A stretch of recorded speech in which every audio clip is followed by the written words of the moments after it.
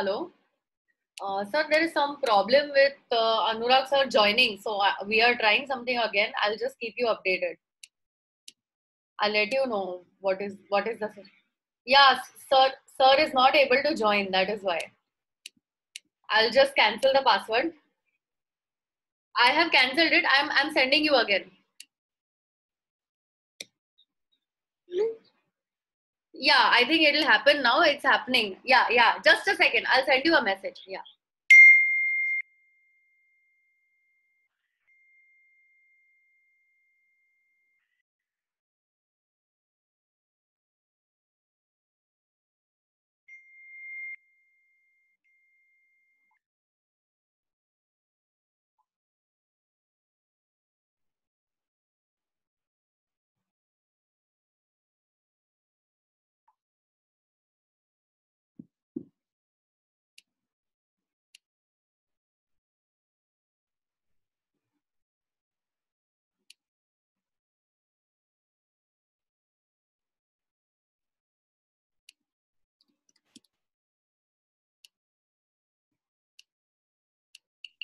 Hello, sir. Are you there? Yes. Okay. Great. Finally. Share screen, na? Bottom green, share screen. Yeah. Okay. Yeah. So you can hear me? Yes. And you can. Okay. So should we start? Yes. But can you see my screen? Yes, sir. No, not your computer screen. So what do? Desk 1. Share screen. No, share screen. Below, sir, green button. Green button. I pressed. Okay. Achha, the many things are opened. Okay. That's fine. Yes. Can you see now? Yes, sir. Okay. And I'm putting it on full screen.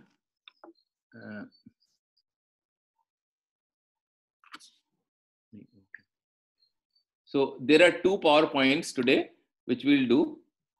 I'm switching.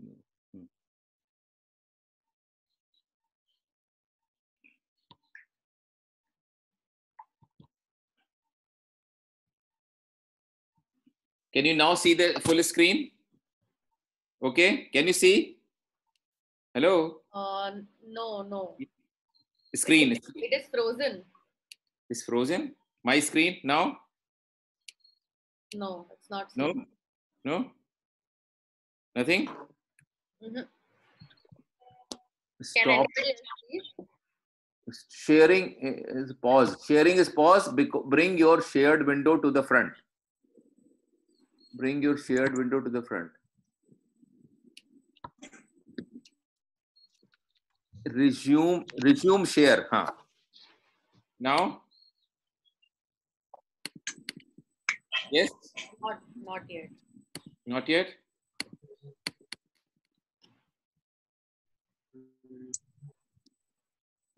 No? No.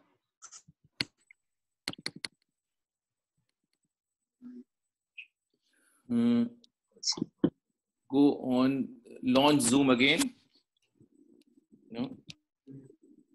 Can you unshare and share again? Okay. I'm going to Zoom. Unshare. Okay. Stop share. Stop share. And then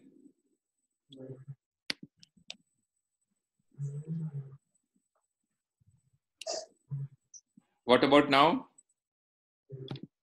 Can you see my screen? No, not seeing. No?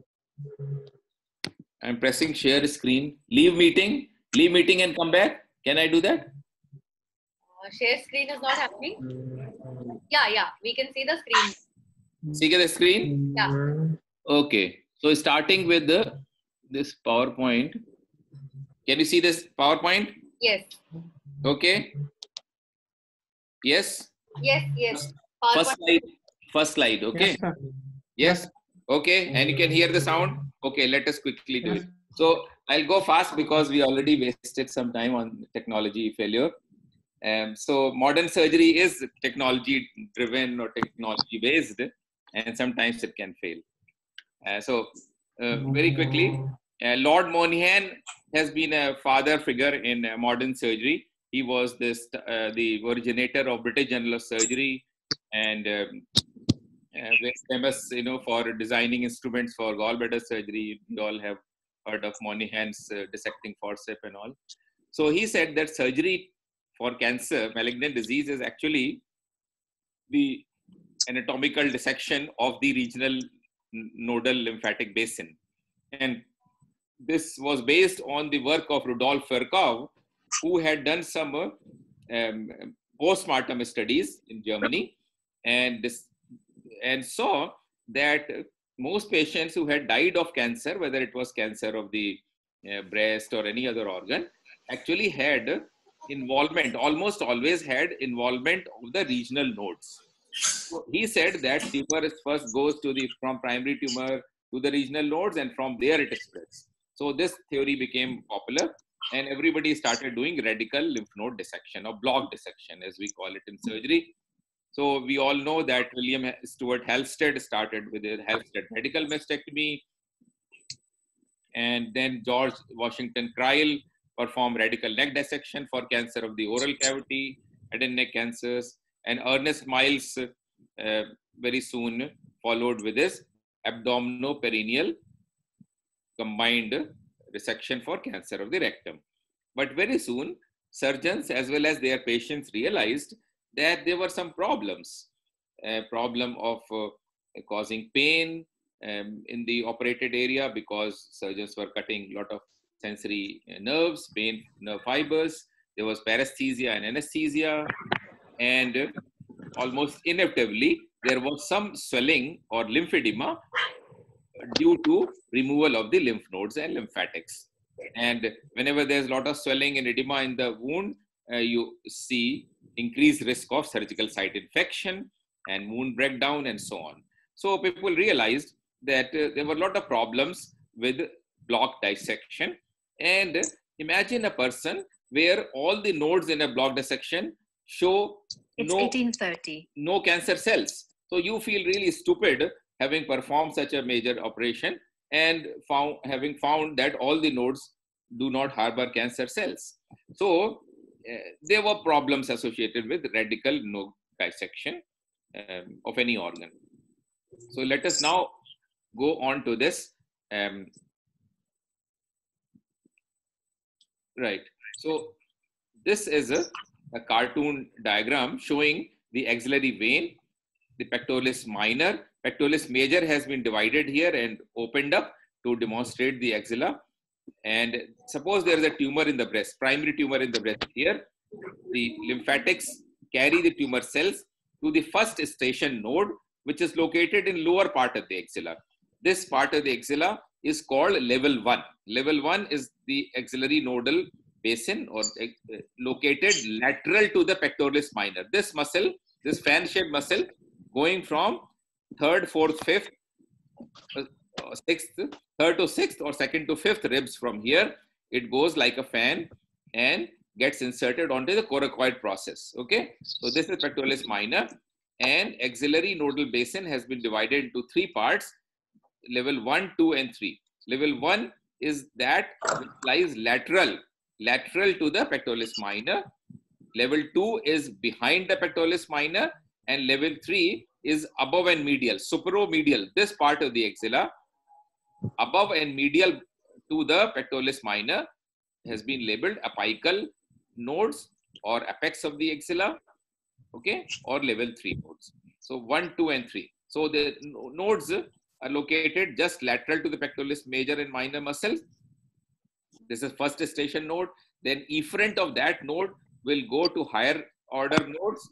They go to level 2, and then from level 2 to level 3, and from there the efferent of the axillary, all the nodes will become subclavian lymph trunk, and then it enters the thoracic duct on the left side and right lymphatic duct on the right side. Okay, and this is how the lymph, starting from the breast primary, eventually reaches the venous circulation, right? So this is a method of lymphatic to venous circulation and spread of the tumor. So this is the nodal description. And in most patients, this will happen. So first lower order nodes, then from lower order to middle order nodes, and from mid to higher order, highest order nodes. Echelon, lowest echelon, second echelon, and then highest echelon of nodes. So there are 3 tiers or echelon or order of the nodes. And about 98% of the nodes first involved in the breast cancer are located just lateral to the pectoral muscles and medial to this vein. Can anybody tell what is this vein? Whenever you dissect the axilla, you find a long vein passing across in a vertical fashion into the axilla. This is lateral thoracic vein, lateral thoracic, okay? Lateral thoracic vein. So 98% of the nodes first involved by the cancer are between pectoral muscle and the lateral thoracic vein, okay? Just remember that. And this nerve here is going to, so this is about the axillary nodal basin, okay? Now, why do we need to evaluate the axilla? We need to evaluate the axilla in patients with invasive breast cancer, where you have to assess the patient and stage the disease, and it has been found to be a very important factor in determining the prognosis of the patient, okay, prognosis.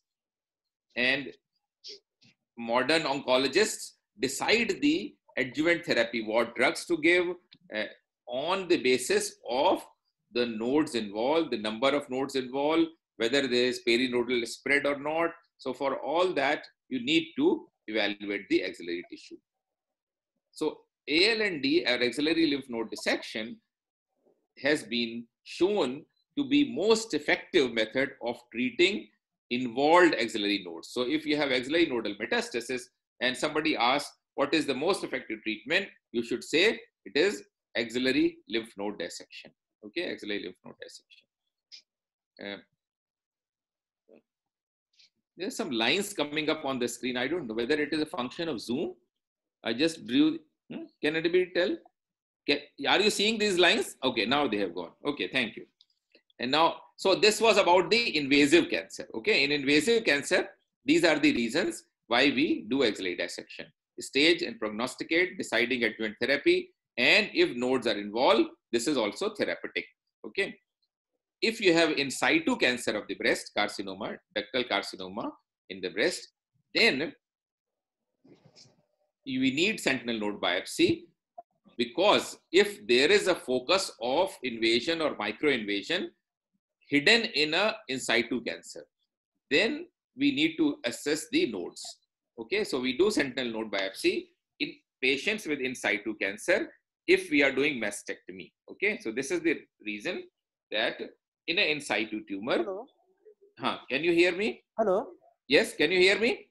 Yes, sir. Okay, should I continue? Yes, sir. Okay. Yes, sir. Because somebody is asking.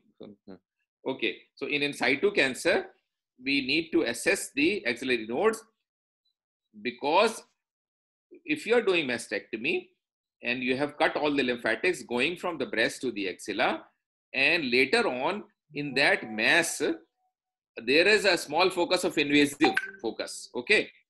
Then your oncologist will say, please tell me whether the nodes are involved or not. And by that time, you have done mastectomy, you have cut all the lymphatics, then there is no way of going back and doing the sentinel node biopsy. So that's why it is recommended to do sentinel node biopsy for an in situ cancer, because if there is a hidden focus of invasive cancer inside a in situ tumor, then you need to assess those nodes. Okay, have you understood this? In situ cancer doesn't spread to the nodes, but about 30 to 40% of biopsy shown invasive cancer may actually have a focus of invasion or microinvasion. And you will come to know about it only after you have removed the whole tumor or done a mastectomy and then cut finer sections. You know, it is called bread loafing. If you go to pathology department and see how they do the grossing of the breast specimen, Maybe in the next session, I'll put some slide to show how it is done. So they slice the whole breast as if you are cutting a loaf of bread. That's why it's called bread loafing.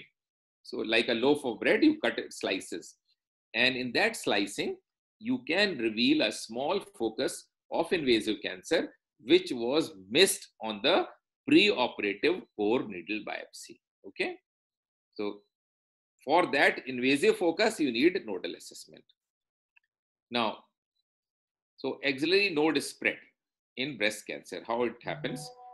So if you have a lady who has no palpable nodes, okay, then it has been found by several studies that about one third patients will have a small tumor in the lymph nodes, even if no node is palpable.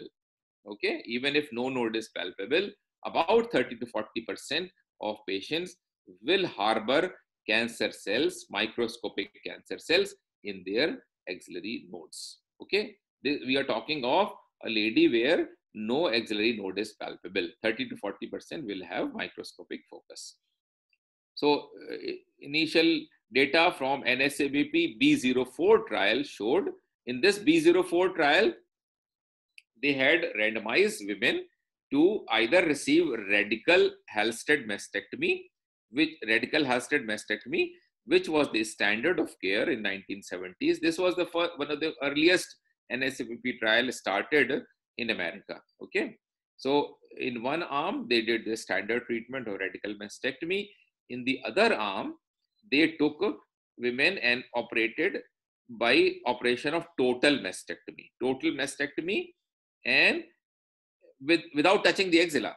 Okay, only removal of the breast. They did not go into the axilla. And in the third arm, they did total mastectomy, and then followed by radiotherapy. Okay, so just see the results in women who have radical mastectomy. And in radical mastectomy, what do you do? What are the structures removed in radical mastectomy? Can somebody tell quickly? What are the structures removed in radical mastectomy?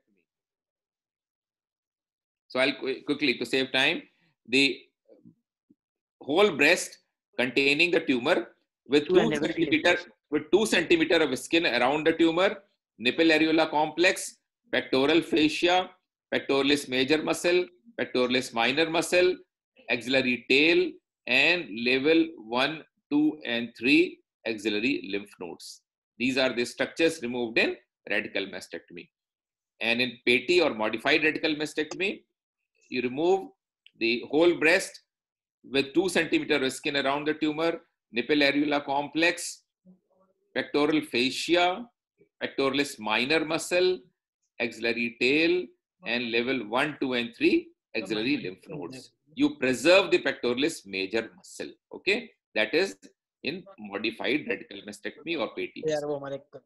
So they found that in women who had this mastectomy, 40% had microscopic cancer cells in the axillary lymph nodes. These axillary nodes were not palpable, they are impalpable.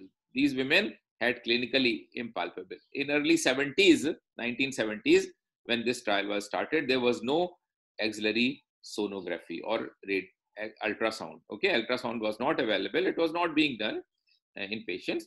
So it was only clinically impalpable axillary nodes. Okay, 40% had microscopic cancer cells in the axillary nodes. Then in the mastectomy arm, only 19% developed detective recurrence later on follow-up. Why? Out of 40%, only 19% are developing as recurrence. So what is happening to remaining half? Half of 40 is 20, you know. So only half of the patients are developing recurrence, other half are not developing recurrence, even if their axillary nodes have been left in the body. So obviously, they are being controlled by body's immune system, cytotoxic T lymphocytes, natural killer cells, and so on. In those days, please remember that these patients were not given any systemic chemotherapy. Chemotherapy was not being practiced. So body's immune system looks after half the cancer cells. Now, in women where total mastectomy was followed by radiotherapy, the axillary recurrence occurred only in 2.9, or you can say 3% of cases. So from 19% recurrence in the total mastectomy only, if you give radiotherapy, from 19, it becomes 2.9. Okay? So remaining cancer cells, 19 minus 2.9 is how much? 16, right? About 16. So 16% cancer cells can be killed by radiotherapy. So the lessons learned from NSCP B04 trial were that 40% women harbored cancer cells microscopically in the clinically impalpable axilla. Of those, only 19% developed clinical recurrence. So half of the cancer cells were controlled by body's immune defense system. And if we give radiotherapy to these patients, we can still reduce from 19% to 2.9%. So 16% of the cancer can be controlled by radiotherapy. So the lessons are, number one, microscopic disease stays in about 40%, only half develop the clinical recurrence, and radiotherapy is very effective in microscopic cancer in the nodes, microscopic cancer in the nodes. Okay. So 40% only half manifest clinically. Of these half, that is 20%, only 3% remain active. Radiotherapy can reduce these 5, 6, that is 16% of cancers. So radiotherapy is effective in controlling microscopic cancer cells. Okay. Now the question comes, are we really helping these women if we perform axillary node dissection in those who do not have any palpable nodes, clinically negative axilla? Are we really serving these ladies by doing axillary node dissection? So this was the question asked by a gentleman called Orr, O-R-R, in 1999. He performed a meta-analysis and found that 5.4% survival benefit was accrued to women who received axillary node dissection in clinically negative axilla. So he demonstrated that there was 5.4% survival benefit by doing prophylactic axillary lymph node dissection. Please remember, we are talking of about 30 years ago, where adjuvant systemic therapy was not being practiced, and there was some problem in statistics. Okay, so if we come to evaluate the modern trials where axillary lymph node dissection has been performed in women who do not have palpable nodes, clinically negative axilla. Okay, and there is a systemic review and meta-analysis by Dr. Mona Sanghani and group. And this was a very nice study, and they demonstrated that actually there is no survival benefit with axillary node dissection among women who have clinically negative axilla. Okay, so if there are no palpable nodes in the axilla, you are not helping the lady by reducing death. Okay, so there's no survival benefit of prophylactic axillary node dissection. Please, very important. Okay, right. Now in most arena of surgery, we have witnessed the invasion of this concept of minimal access or minimally invasive surgery. So breast surgery and axillary surgery were no exception to this emerging belief, and surgeons were trying to minimize the extent of radicality or radical dissection. And way back in 1967, surgeons in Cardiff breast clinic, led by Professor A.P.M. Forrest, Sir Forrest, demonstrated that we can perform node biopsy. So they did a randomized trial, it's called Cardiff trial, where half the women had only total mastectomy plus the removal of these 4 or 5 nodes called pectoral node biopsy, and the other half were treated by full radical mastectomy or Halsted mastectomy. Okay, so the minimal access surgery or minimally invasive surgery has been there in breast surgery since 1967. And so this was the first study where minimal access surgery concept was proven and shown that if you only remove 4 or 5 nodes from the lower part of the axilla, from the pectoral region, also called pectoral node biopsy or axillary sampling, you can assess the axilla and treat the rest by radiotherapy. Okay, so this was the concept of minimal access surgery for the first time in breast surgery. Now we take you to the sentinel node concept, and sentinel node concept is shown on this picture. So if you want to go and meet your professor and head of surgery, okay, and you go in front of a surgery office and you ask the guard is there on the front of your boss. You ask the guard, is sir inside? If the guard says yes, then you go inside the office and do your job. Okay, if the guard says no, I have not seen sir going inside, you don't fiddle around there, you don't waste your time there. You know, so this is the concept of asking the guard. Similar to this, we have a few nodes standing on the gateway of axilla, and we ask the guard, have you seen cancer going inside? If the guard says yes, then you go inside and you clear all the axillary nodes and perform axillary node dissection. However, if the guard says no, I have not seen cancer going inside, you don't fiddle around there.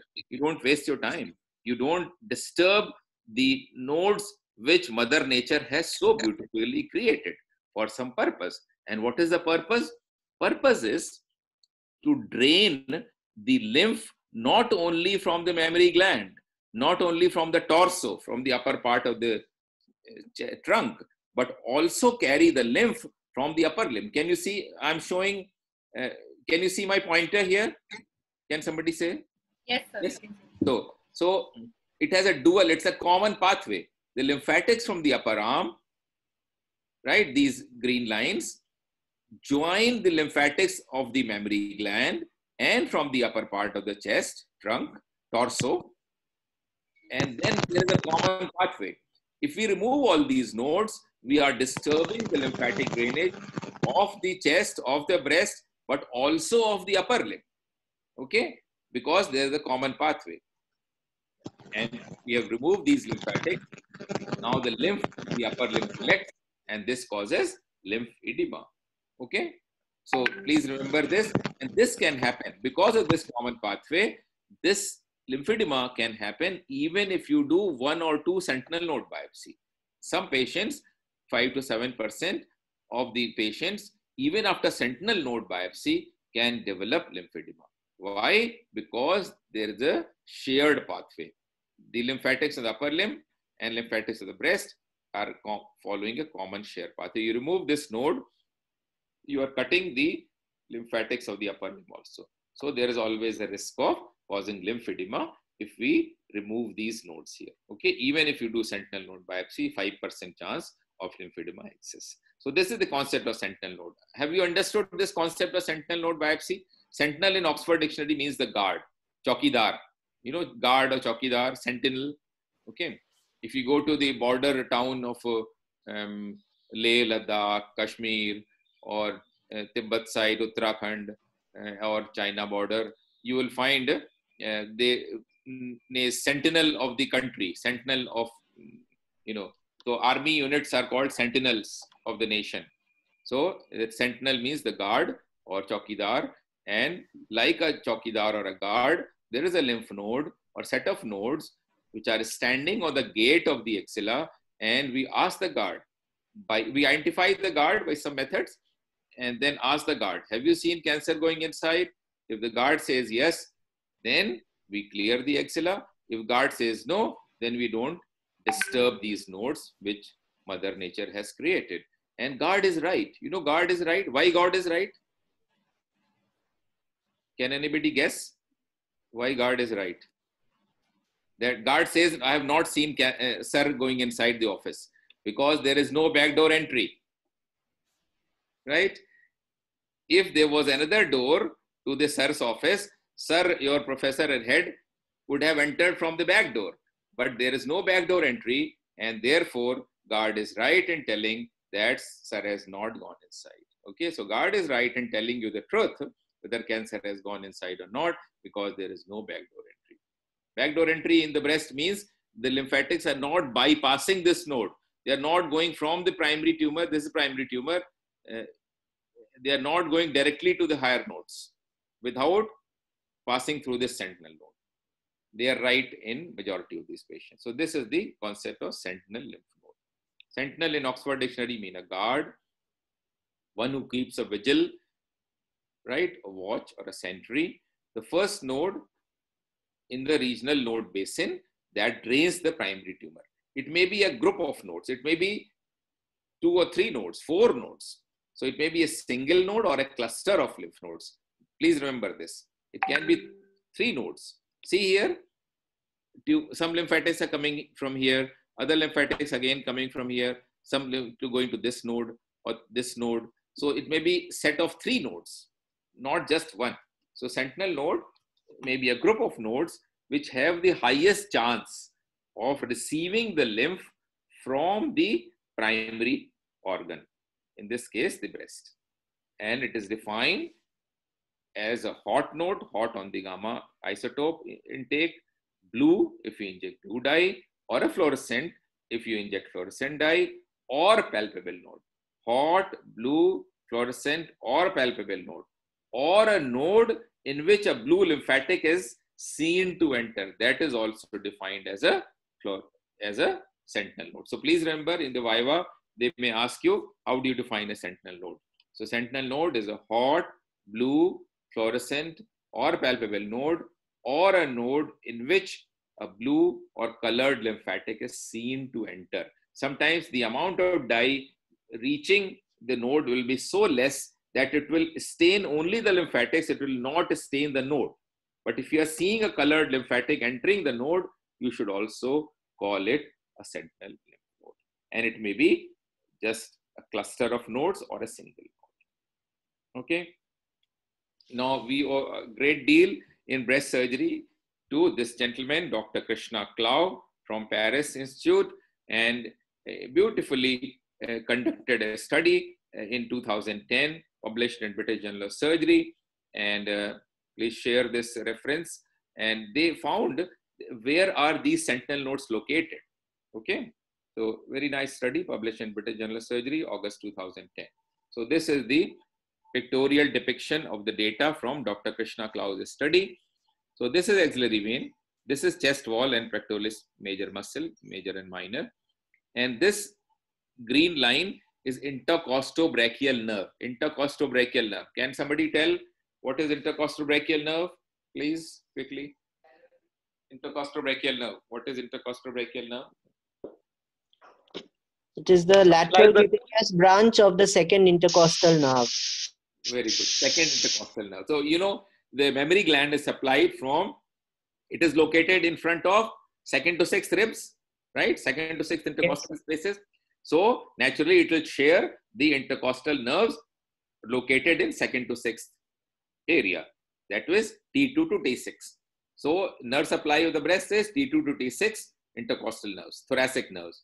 Now, the branch from the second becomes very prominent and conspicuous, and it enters into the armpit, where we apply the, you know, every morning after bath, you spray some powder and then perspirant, antiperspirant, you know. So that is the area where that skin is being supplied by this intercostobrachial nerve. It's a lateral cutaneous branch of second, or T2, lateral cutaneous branch of second thoracic nerve, okay, and supplies the area of the armpit where we apply antiperspirant.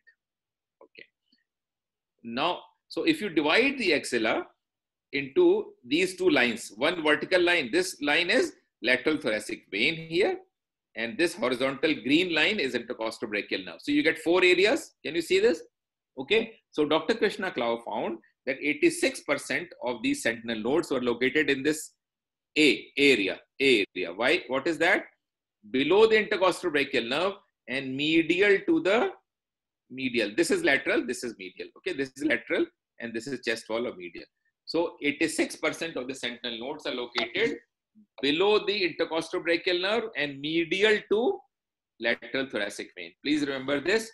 If you are doing sentinel node biopsy, you should first look into this area. Dissect lateral to the chest wall and medial to lateral thoracic vein. And stay first below the intercostal brachial nerve. Okay? 86% of the sentinel nodes are lying here. 11.5 above the intercostal brachial nerve is still medial to the lateral thoracic vein. So 86 below and 11.5 above the intercostal brachial nerve. So if you add A and B together, that is 98. A plus B is 98.2, right? Almost every, you can say, of the sentinel nodes are located between the chest wall and lateral thoracic vein, lateral thoracic one. Okay, just remember these. And in the lateral to thoracic vein, the C and D are very small, only 1.8% out of 100, out of 1,000 ladies, only 1,000 lady, 18 will have the node in C or D. Okay, out of 1,000 ladies, 982. Remove the decimal if you are taking 1,000 patient. This is percent. So out of 1,000 women, 982 women will have their sentinel nodes located medial to lateral thoracic vein. Okay, very important. So please read this article. Now, how do we identify this sentinel node, the guard? There are various methods. One is injecting some blue dye. It can be methylene blue, it can be isosulfane blue. And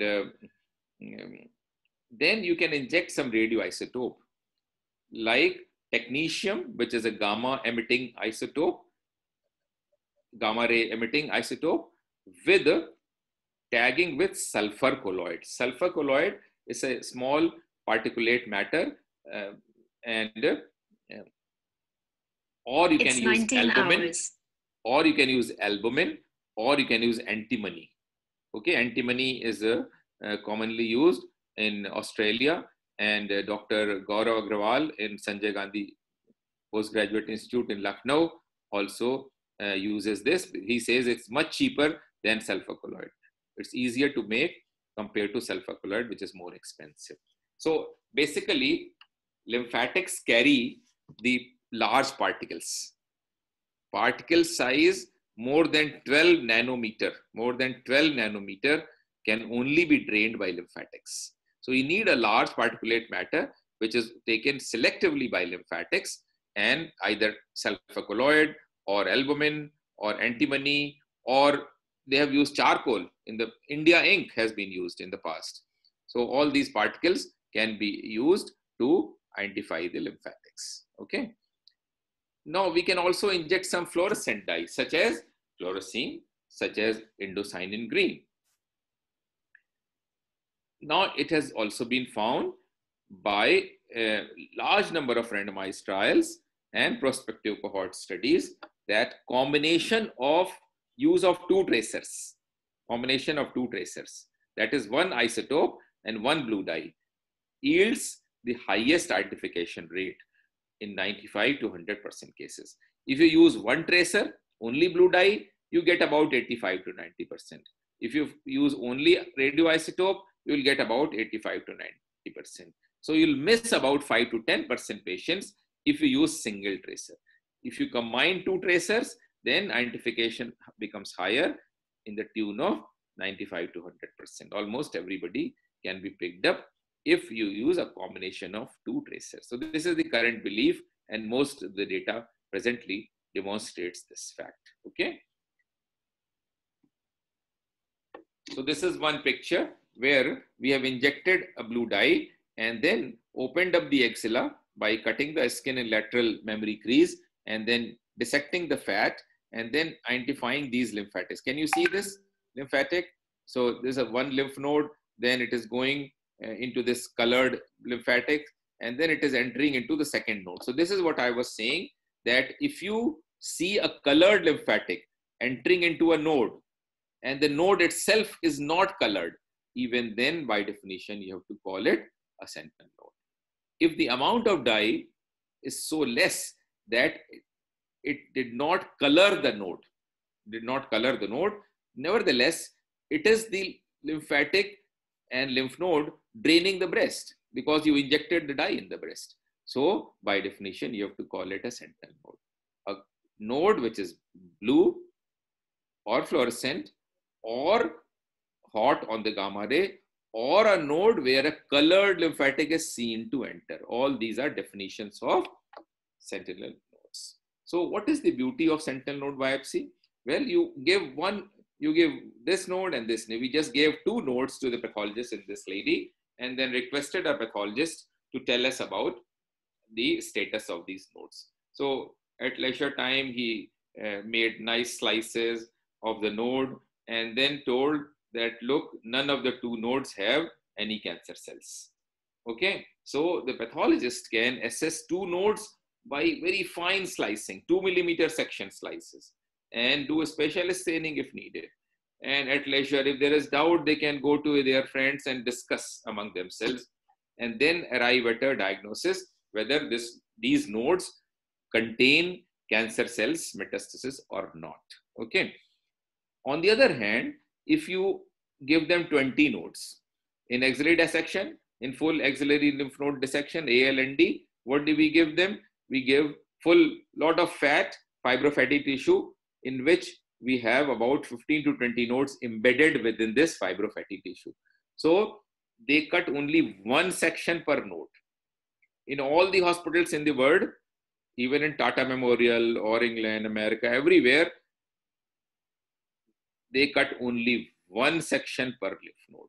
So if you have given them 50 nodes, they will just slice every node once and then tell whether they have cancer cells. Now you can imagine, if you have a big node and then you cut only 1 section, you may miss, suppose this was a big node, see. So this was a big node here, okay? Can you see this big node, all green node? They cut only 1 section here.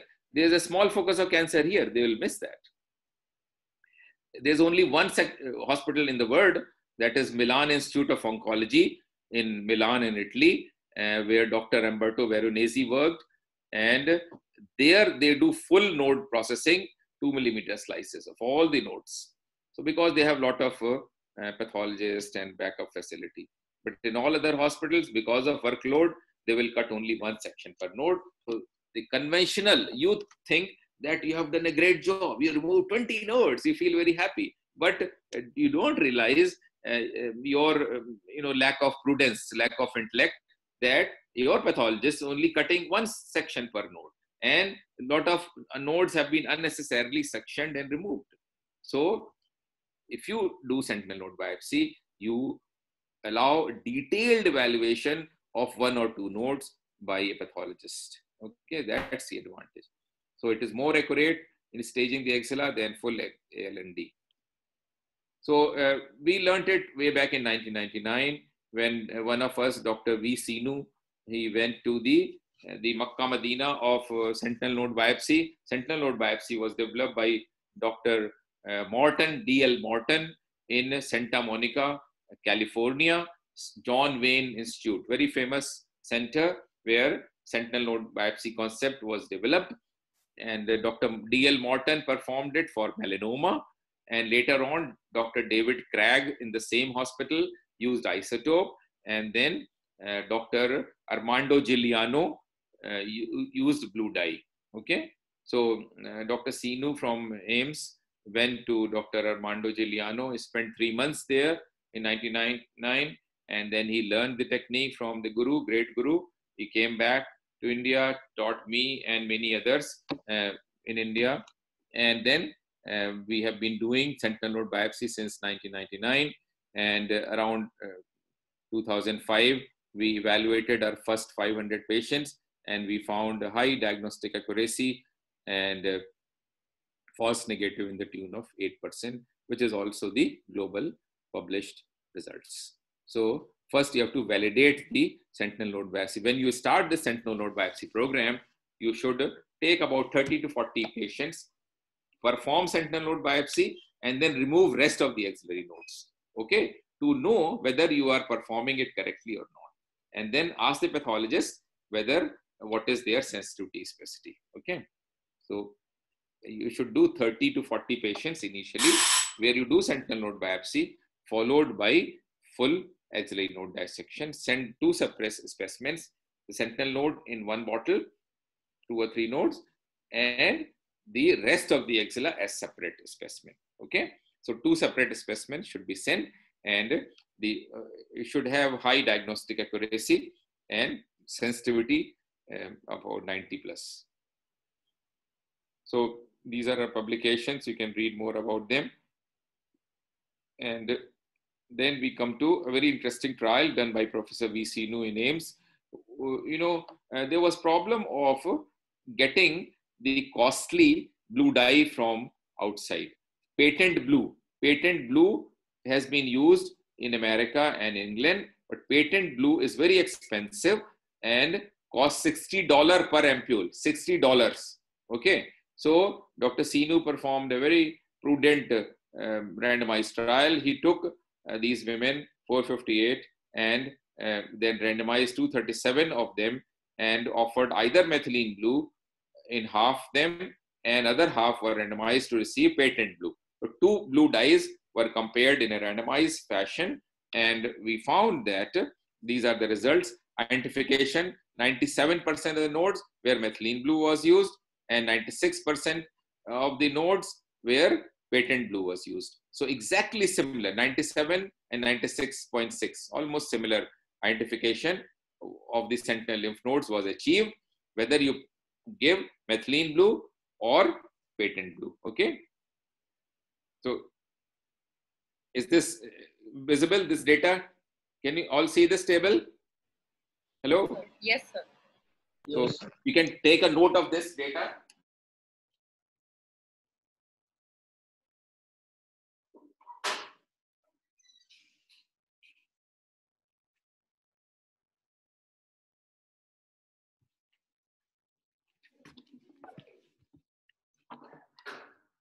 Okay.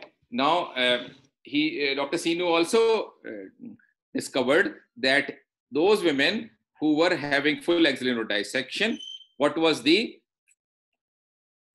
false negative rate? So it was exactly similar in both the groups. Okay. So the message from this randomized trial, where methylene blue was compared with patent blue, was that identification of 96 and 97% can be achieved with this methylene blue, which is readily available. 1 ampule of 5 ml costs about 50 to 60 rupees and easily available in most centers. Gynecologists use it for hysterosalpingography. Hysterosalpingo, in patient with sterility, they inject the blue dye in the fallopian tube. Okay, so same blue dye, or the urologist use it for identifying ureter by retrograde manner. Put a ureteric catheter and inject the blue dye. So same methylene blue dye can be used with reasonable success, same success as patent blue. Okay, another method of evaluating the axilla is called axillary sampling, axillary nodal sampling. Sampling is going back to 1967, where in Cardiff, it was shown that you can remove 4 nodes from the lower part of the axilla. Okay, so this was called Cardiff trial in 1967. Sir A.P.M. Forrest described it, and he was taking 4 nodes from just pectoral region, just lateral to pectoralis major and minor. He was taking 4 or 5 nodes. So sampling the lower part of the axilla, lower part, level 1 axilla, taking about 4 nodes was called axillary sampling or axillary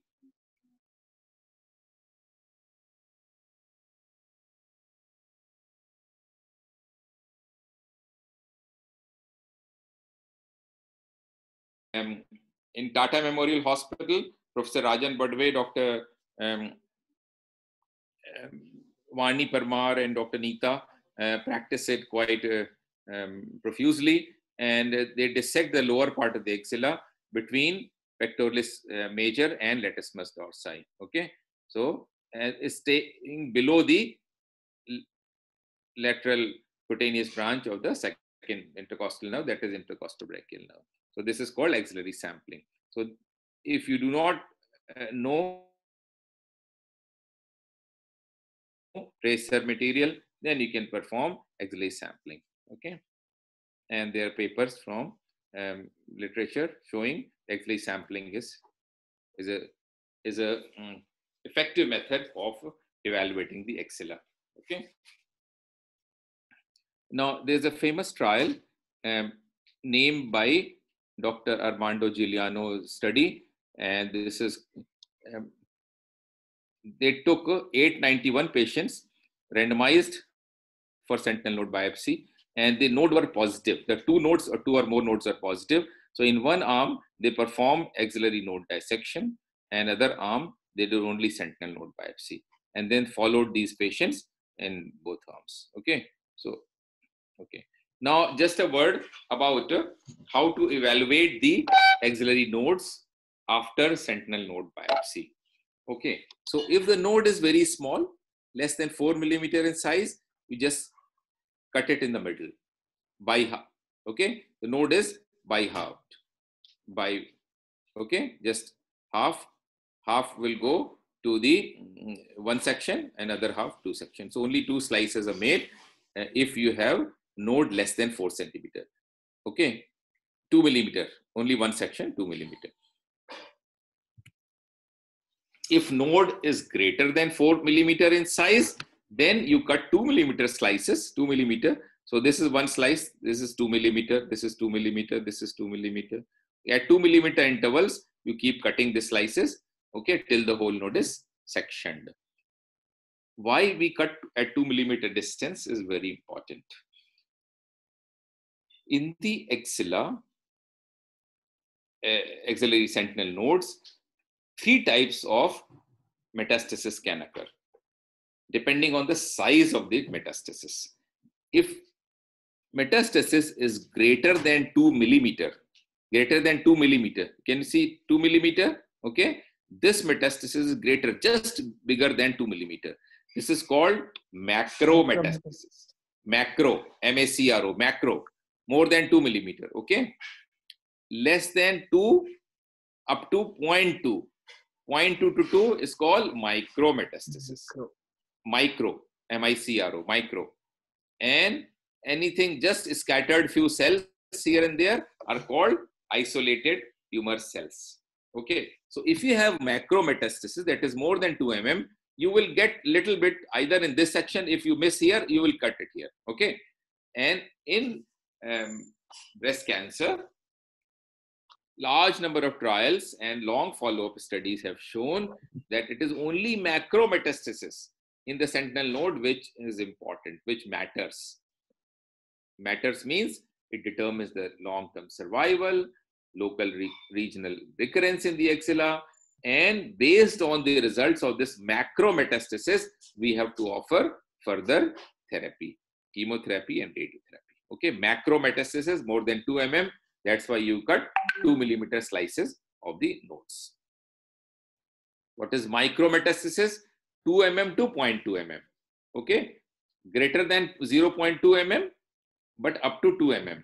More than 2 mm will be called macrometastasis. Macro. Okay, so this is micro. And if you have just small cells here and there located, dispersed in the lymph node, they will be termed isolated tumor cells, ITC. Okay.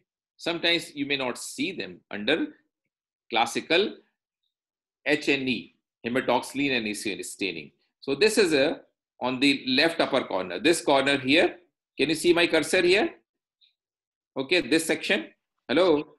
Yes, sir. Are you all awake? Okay, so this is a standard hematoxylin stain section of a lymph node.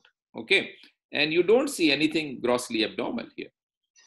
When the same section is stained by a dye called cytokeratin 19,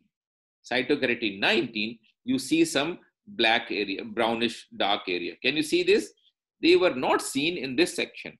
So they were so tiny and they were missed by classical staining of hematoxylin and eosine, HNE. Okay, so HNE staining, missed them. So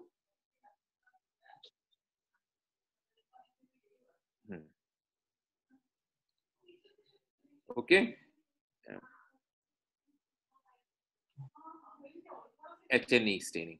So in order, how to get rid of this lines? Does somebody know how to remove these lines? Pen color. White. No.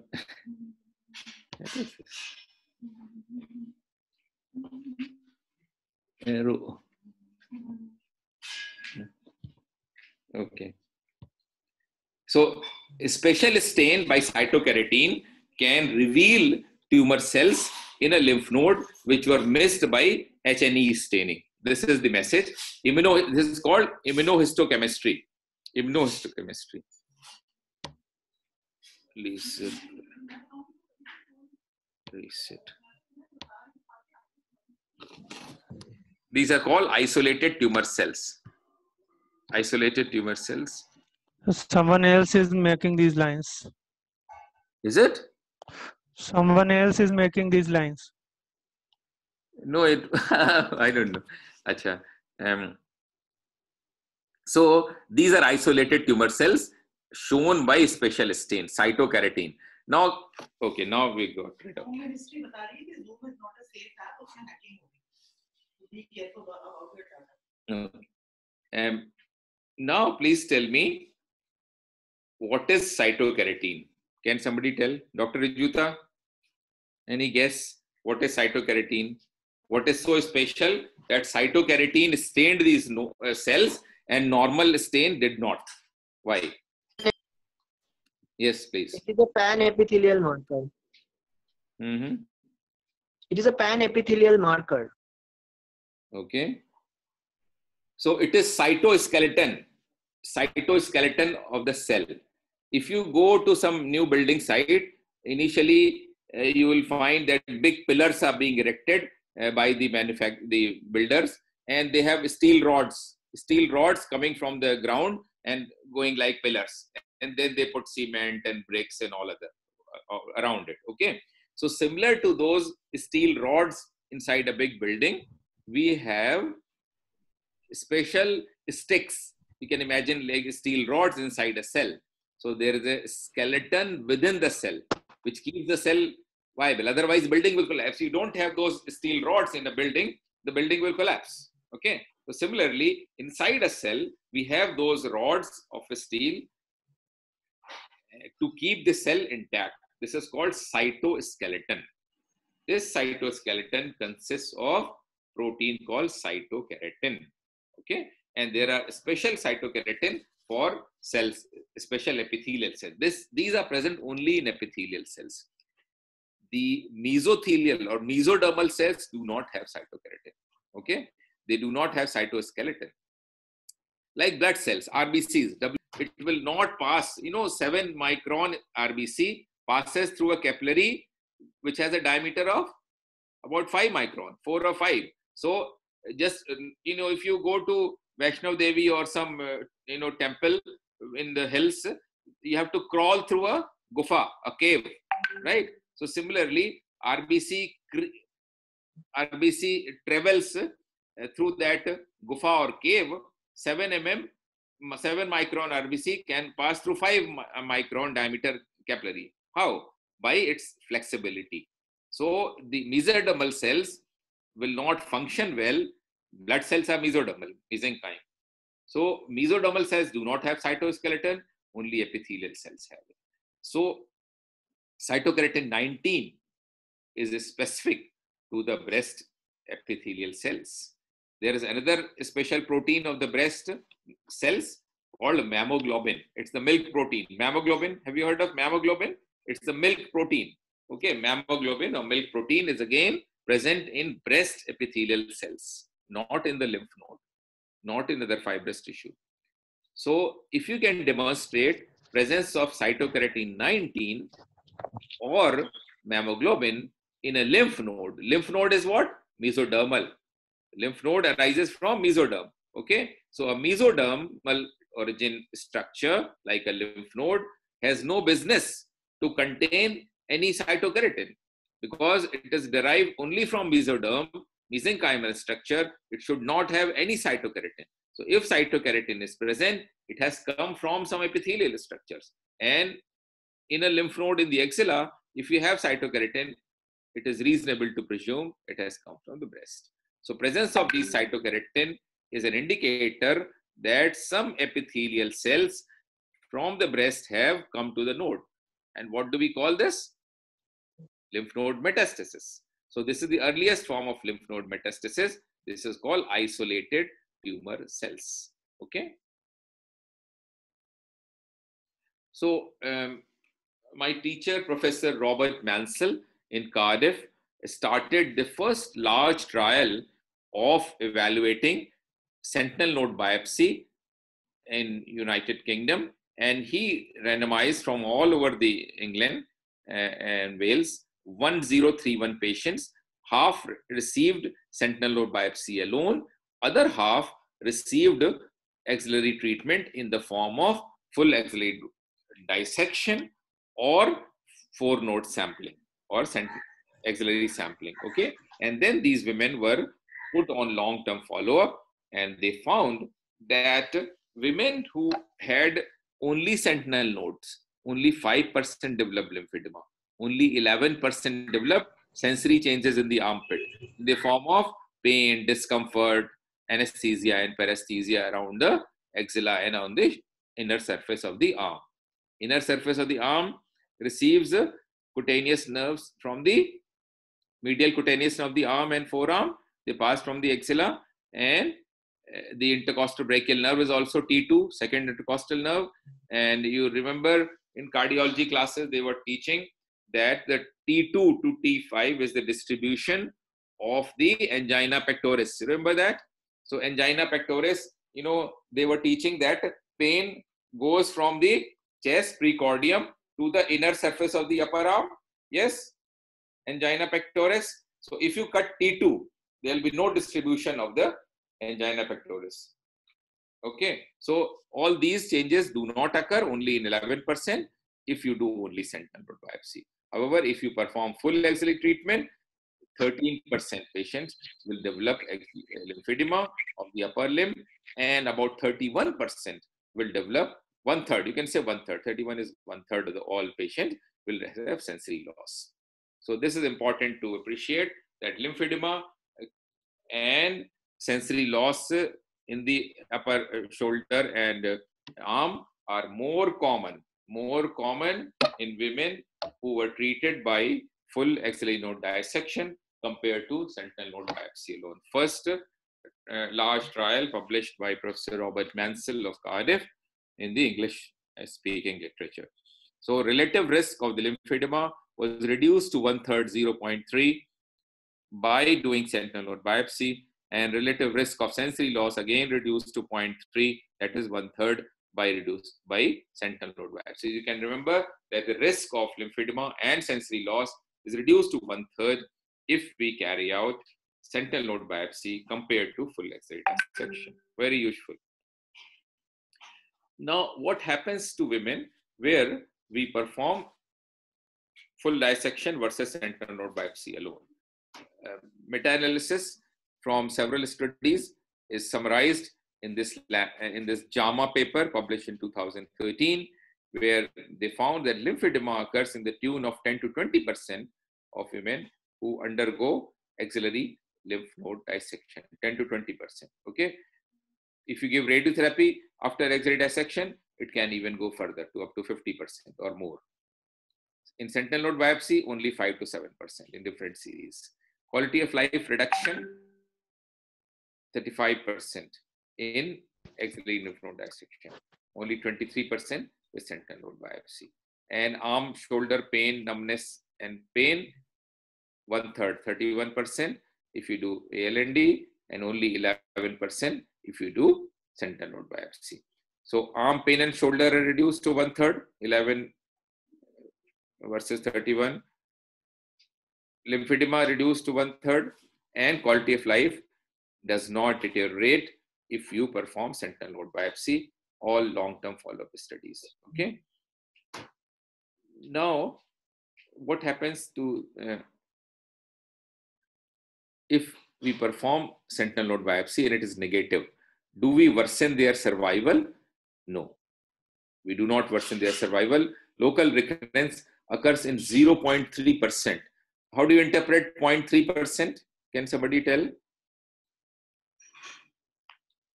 0.3% local recurrence means what? If you operate 1,000 ladies, 3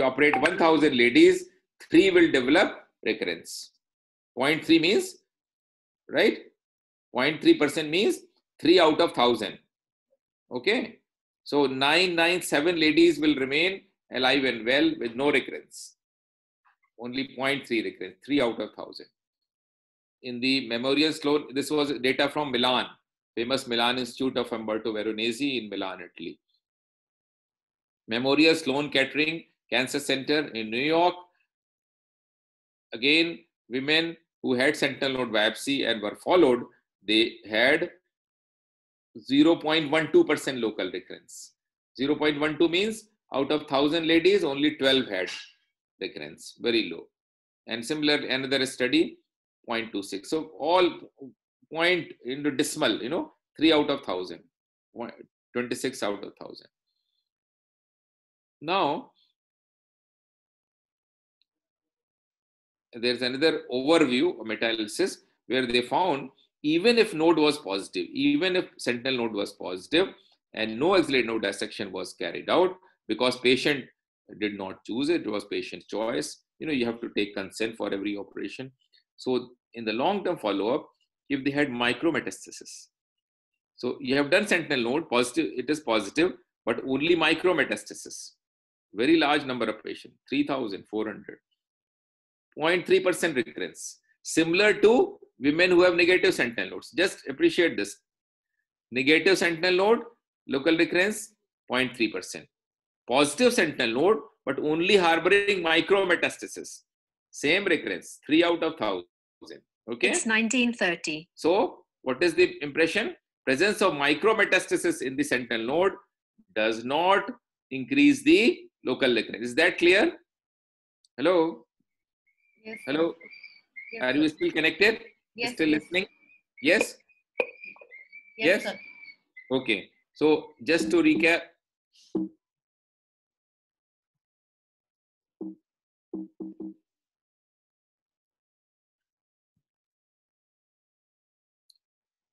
Okay.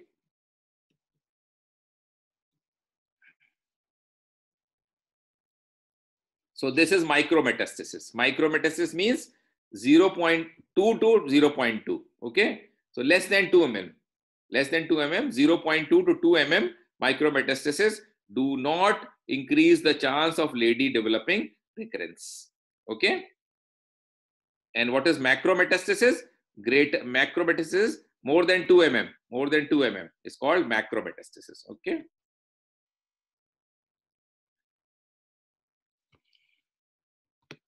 So presence of micrometastasis, same recurrence as in negative sentinel node. If it is macrometastasis, then chance of recurrence slightly increases. So macrometastasis is important. More than 2 mm is important. So I told the options for negative microscopic sentinel nodes, no need of R&D follow-up. If you have positive sentinel nodes, then what are the options?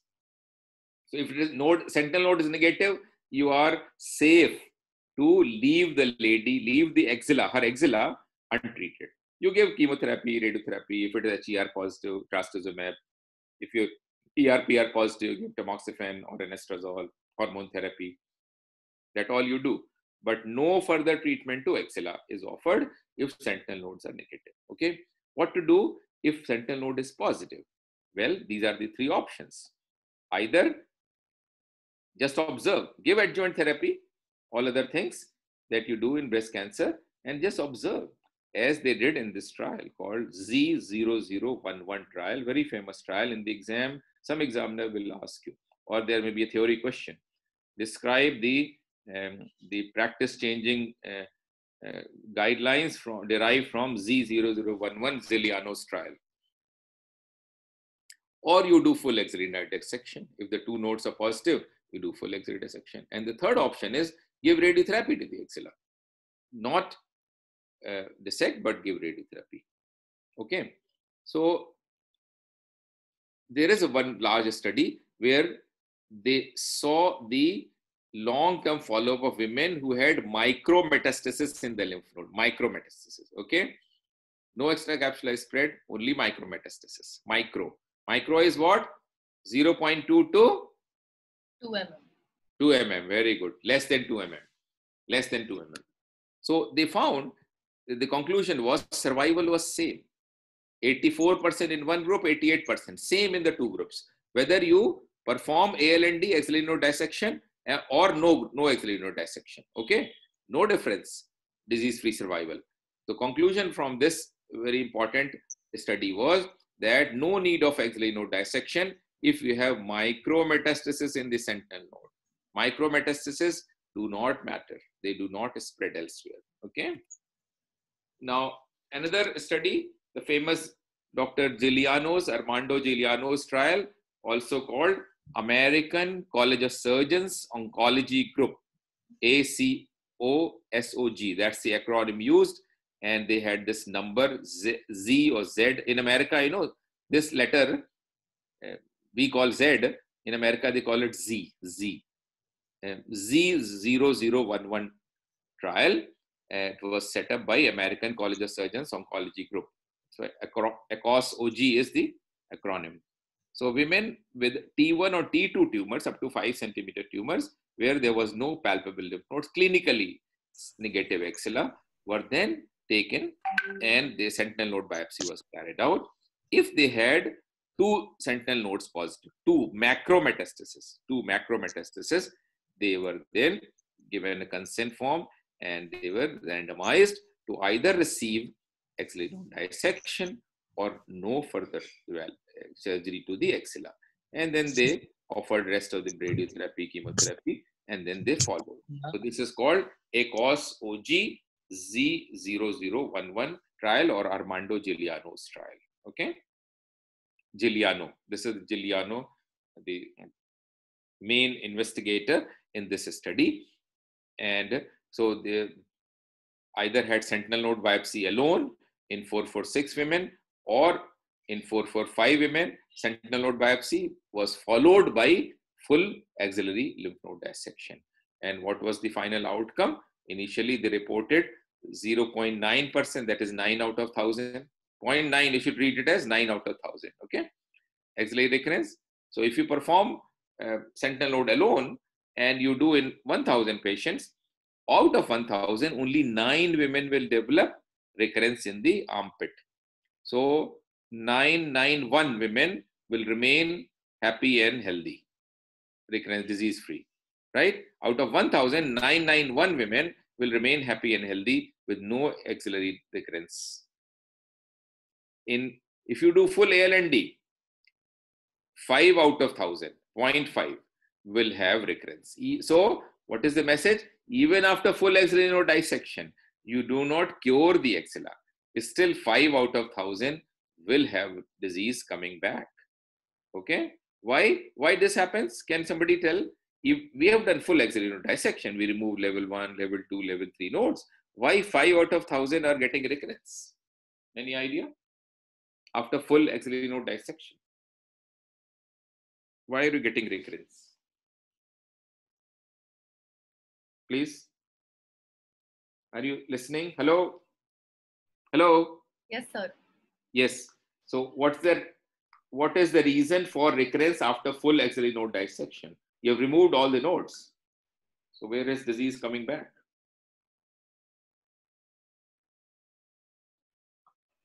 From the arm. Well, small lymph nodes are embedded in fat. Small lymph nodes are embedded in fat and they may be missed during axillary node dissection. Okay. So tumor cells can grow and then cause recurrence. There was an earlier theory proposed that there may be regeneration of the lymph nodes, but they have disproved that theory. There was a theory, some egoistic arrogant surgeon said, no, I cannot miss any nodes. I have removed all the nodes. But still, the pathologist said, but sir, some patients up to 2 to 4% after axillary dissection can have recurrence. 2 to 4% is the reported figure after full node dissection can have recurrence. So surgeon said, no, there must be some regrowth, new nodes have formed. But that theory has been disproved. Actually, small lymph nodes are embedded in the fat and they may be missed and they can grow. Okay, so 0.5% with full ALND, 0.9% after sentinel node. This is the axillary recurrence. Adverse outcome in the form of shoulder stiffness, pain, swelling of the arm were less if sentinel node 25% versus 70% if you have done full dissection. Survival 92% here, 91% here. Slightly less if you do, but no statistically significant difference. Okay, so these were the first results published in February 2010 in JAMA.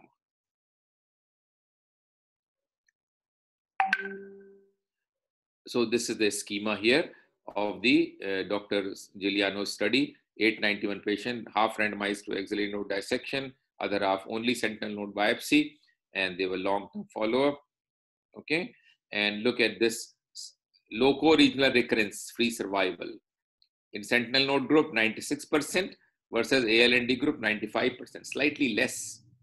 And these two curves, the dark black line is the survival curve for axillary lymph node dissection patient, and dotted line is for women who had only sentinel node and no ALND. And look at this dotted line, the sentinel node alone are surviving better. Any guess why this is happening? Usually you will think that if you have done minimal sentinel node removal, there should be more recurrence and more death. But why survival is better in sentinel node alone? Comorbidities, lack of comorbidities. That is one thing.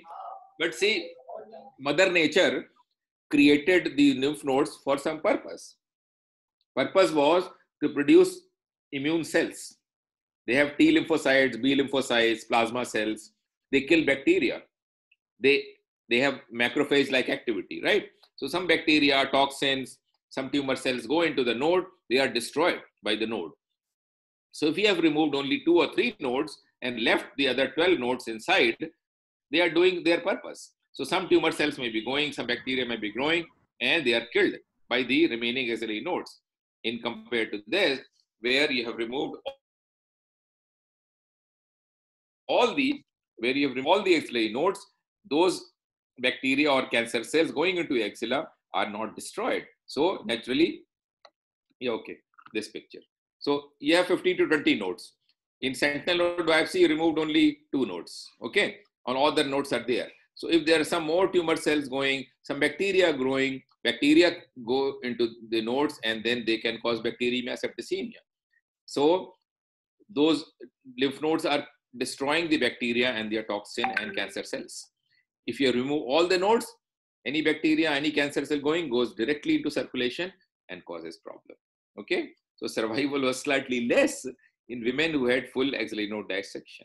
So you can tell your teacher tomorrow in the morning round that, sir, please stop doing full axillary node dissection in women who do not have any palpable lymph nodes. Okay. Otherwise, most surgeons in Asia, in India, and in neighboring countries, Bangladesh, Nepal, they say, oh no, we will always do full axillary node dissection, basically because they have not thought about the consequences of full axillary node dissection. Okay. Now, disease-free survival. Sentinel node alone group. Sentinel node alone group is this dotted line. Dotted line patients, they have better disease-free survival compared to this black line. Black line is what? Women who have full axillary node dissection. Their survival curve, again, slightly less. 83% versus 82%. So by doing sentinel node alone, you're actually helping these ladies to survive better and remain disease-free. What a nice thing to do. So you should learn to do sentinel node biopsy. Now, what about the late recurrences? When from that Dr. Giuliano's trial, we learned that at even the initial data was presented as 6 years follow-up. Now we have 9.25 years follow-up. And in a department, Dr. Jyotiman Mitra had recently reviewed his long-term follow-up paper in one of our journal clubs. Maybe one day we can discuss this paper at length, or we can do some journal clubs, you know. Dr. Rijita, you can arrange some journal clubs later. Yes, sir. Hello? Yes, sir. Yeah. Yeah, okay. So local recurrence in ALND group, 3.6% at 6 years and 5.8% in 9 years follow-up. Okay, 5.8. In sentinel node group, 1.8% here and 3.8. Even at 9 years, their local recurrence, right, is less than that in the ALND group. What a nice thing to have. Okay. What about the regional nodes? That is in the Axilla. Initially, it was 0.5% ALND, and at 9 years, it remains 0.5%. Here in the sentinel node, it's 0.9. Initially at 6 years, it has become slightly more. From 4 patients, one more patient has developed. So it has changed from 0.9 to 1.5, but only one more patient in 9 years follow-up. So even at 9.5, 2.5 year follow-up, the results remain excellent and superior to those women who undergo full axillary node dissection. Okay. So local regional recurrence, even at 10-year cumulative, local recurrence and local regional recurrence are less in the red bar diagram. Red bar diagram is the data of ladies who underwent only sentinel node biopsy. Blue bar diagram is those who had full axillary node dissection. You can see the lower bar. Lower bar means less local regional recurrence with the sentinel node. So 10-year overall survival, published recently in 2017 by Dr. Giuliano paper, and sentinel node depicted by the blue line above, and ALND full dissection by the orange line below. The survival curve of the women undergoing ALND remains lower, inferior compared to those who have sentinel node. So even at long-term 10-year follow-up, the results of women who have only sentinel node biopsy remains superior even at long-term 10-year follow-up. Okay. I think we have already done that. Okay. Another option here is to, after mapping axilla, that is sentinel node biopsy, what more you can do? Well, you can offer radiotherapy. You remember in B04 trial, we saw that giving radiotherapy to axilla reduced the local recurrence. You remember that? Yes, sir. Initially, you know, the first trial at B04 in 1970s in America. 16%. B04, one of the first trials in the breast cancer surgery. So where they had either Halstead radical mastectomy or B04 trial, NSAP B04 trial, where women either had randomized for a radical mastectomy, had 40% chance of microscopic cancer cells, and in total mastectomy, only 19% develop recurrence. If you give radiotherapy, total mastectomy with radiotherapy, out of 19%, only 2.9 had recurrence. So lot of these cells were killed. 5/6 of these actually were killed by radiotherapy. So microscopic cancer cells in a lymph node can be destroyed and killed by radiotherapy. So this is the message we had learned long time ago in 1970s from B04 trials and many other trials studied later on. And based on that wisdom, they applied that knowledge for the benefit of ladies who had minimal disease in the axillary node. This is called the Ameros trial. Axillary, after mapping axilla, what more? After mapping. after mapping axilla, that is sentinel node mapping, radiotherapy or surgery. And this is the acronym AMAROS trial, very famous European trial, AMAROS trial. AMAROS trial, again, Dr. Rudzer and Professor Robert Mansell from UK were the principal investigator for this EORTC based. EORTC is the short form. EORTC is the WHO wing for dealing with cancer. Okay, like these days, there's a branch of WHO which is dealing with the COVID epidemic, pandemic.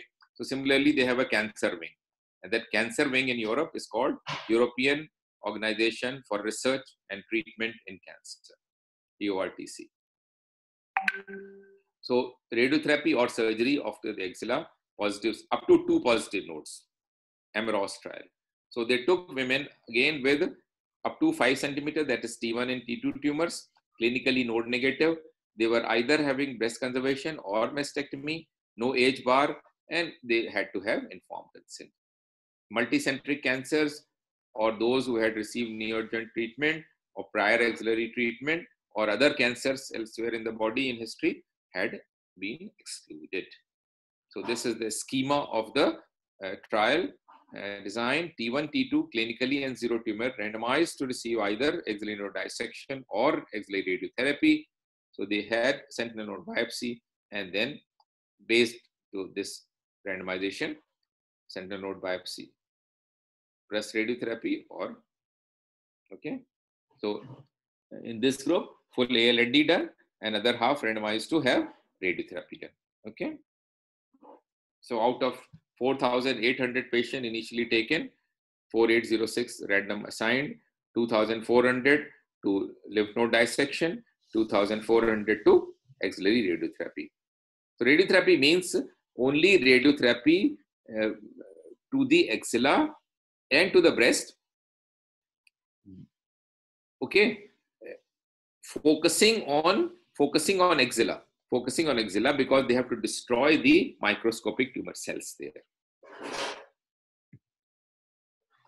And look at this results. Now they have published data for long-term follow-up.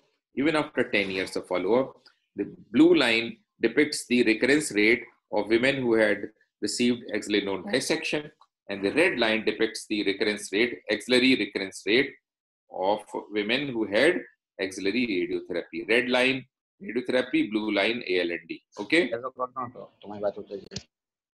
Hello? Yeah, is there some comment? Hello? No, sir. Please continue. Okay. So these red and blue lines beautifully overlap exactly till the last day of follow-up. So how nicely demonstrated that the recurrence rate of the two different treatments are just overlapping. There's no statistical difference even at the end of more than 10 years of follow-up. So look at the axillary recurrence rate. ALND women, 4 out of 744. That is 0.5. Okay, 0.5. And in radiotherapy treatment group, 1.19. 7 out of 680. 7 out of 680, 4. So very small difference, right? Only 0.5 here and 1 here.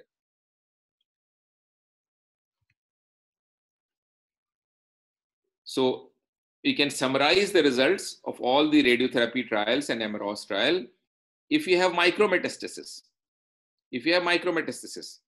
axillary recurrence 0.2%, no additional therapy 1.9, 1.9, 0.2, almost not much difference. If you have macrometastasis, as in Z11 Ziliano's trial, sorry, macro means more than 2 mm, more than 2 millimeter. Macro, more than 2 mm, 0.5 in X-ray recurrence and 0.9 in no radiotherapy. And at 10 year, it is 1.5. Okay. AMAROS trial, radiotherapy 1.2% recurrence, surgery 0.4%. 1.2, 0.4. No statistical difference at the 10 year of follow-up. Okay. So this is in nutshell the data. For micrometastasis, no further treatment needed. Macrometastasis up to 2 nodes, you can do just observe, and radiotherapy is effective as shown by this AMAROS trial. There's another trial which is in process of being carried out, and final data analysis is awaited. This is called positive sentinel node observation versus clearance, POSNOC, post-NOC trial, okay? And again, they are taking up to 3 nodes, women either having mastectomy or full or BCT only. So any patient, WLE or mastectomy with sentinel node biopsy, they will either do axillary treatment, ALND or radiotherapy, or no axillary treatment. Okay, and they will follow in the long run. So Dr. Amit Goyal from UK is the principal investigator in this trial, and we are awaiting the results. So the ASCO guidelines suggest that if the sentinel nodes are negative, no further treatment for axilla. Up to 2 positive sentinel nodes, and you have done breast conservation, no axillary node dissection, because you have to give radiotherapy to the breast, and that will take care of the microscopic nodes in the axilla. Positive nodes after mastectomy, you should do axillary dissection. That's the current guideline. Okay. So in mastectomy group, especially if the sentinel node is positive, you should do full axillary dissection. In T3 and T4 tumors, advanced cancers, and inflammatory breast cancer, please avoid sentinel node biopsy because there is a high failure rate, high false negative rate. You should better do axillary lymph node dissection. T3, T4, advanced cancers and inflammatory cancers. And inflammatory cancers, full dissection. Sentinel node biopsy is risky. Okay. Although in Europe and America, they are doing post-chemo sentinel node biopsy after primary chemotherapy in N1 or N2 patient. N2 means matted nodes. Even in those, they are doing chemotherapy first and then doing sentinel node biopsy. But message is, we have a high failure rate, up to 20% false negative. If you remove more than 3 nodes, then it is reduced to less than 10%, but you have to use dual tracers, isotope plus the blue dye, okay, not single tracer. Otherwise, failure rate is high. So throughout the world, now they are observing that women who are coming with more and positive nodes is going down, and red dot is those who are having sentinel node only. Sentinel node only, the proportion of women each year in Europe at least is going up and up, because ladies are coming to the doctor with very early stage disease where they have either no nodes positive or have only up to 2 sentinel nodes where they are not doing any axillary node dissection. So that's a beautiful trend, and we hope that in Asia also we will achieve similar trend and keep the most patients free from axillary treatment. This is indeed happening in Europe. So no axillary surgery, no axillary surgery. Why? Because now we are not deciding whether to give chemotherapy or not based on axillary nodes tissue. We are giving on based on HER. If HER rich tumor, it's aggressive disease. You have to give chemotherapy. So you don't count nodes positive or negative. You have to give chemotherapy. In all patients who are HER rich, triple negative, you have to give chemotherapy. So you forget the nodes. You base your decision to give chemotherapy or not on biomarker. Triple negative, give chemo. HER rich, give chemo.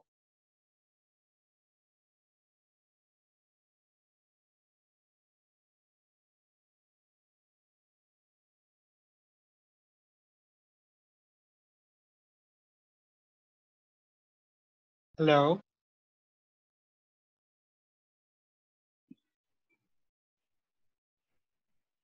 Hello. Hello. I think there is loss of connection from sir's side. Okay.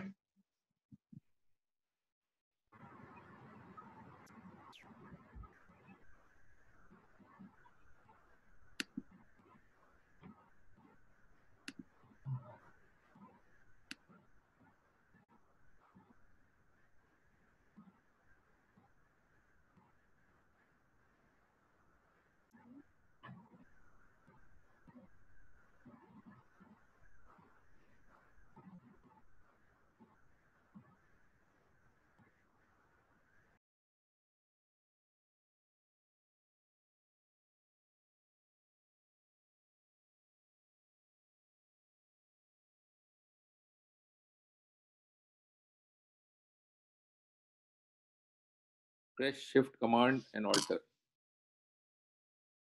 Shift Command. Hello? Hello, Sir, yes. Yeah, your connection was lost, sir. Okay. Now, Yeah, now we can hear you, but we cannot see the computer. okay. Now, Yeah. the slide is visible or not? Slide is not visible. Computer screen is visible. Okay, okay.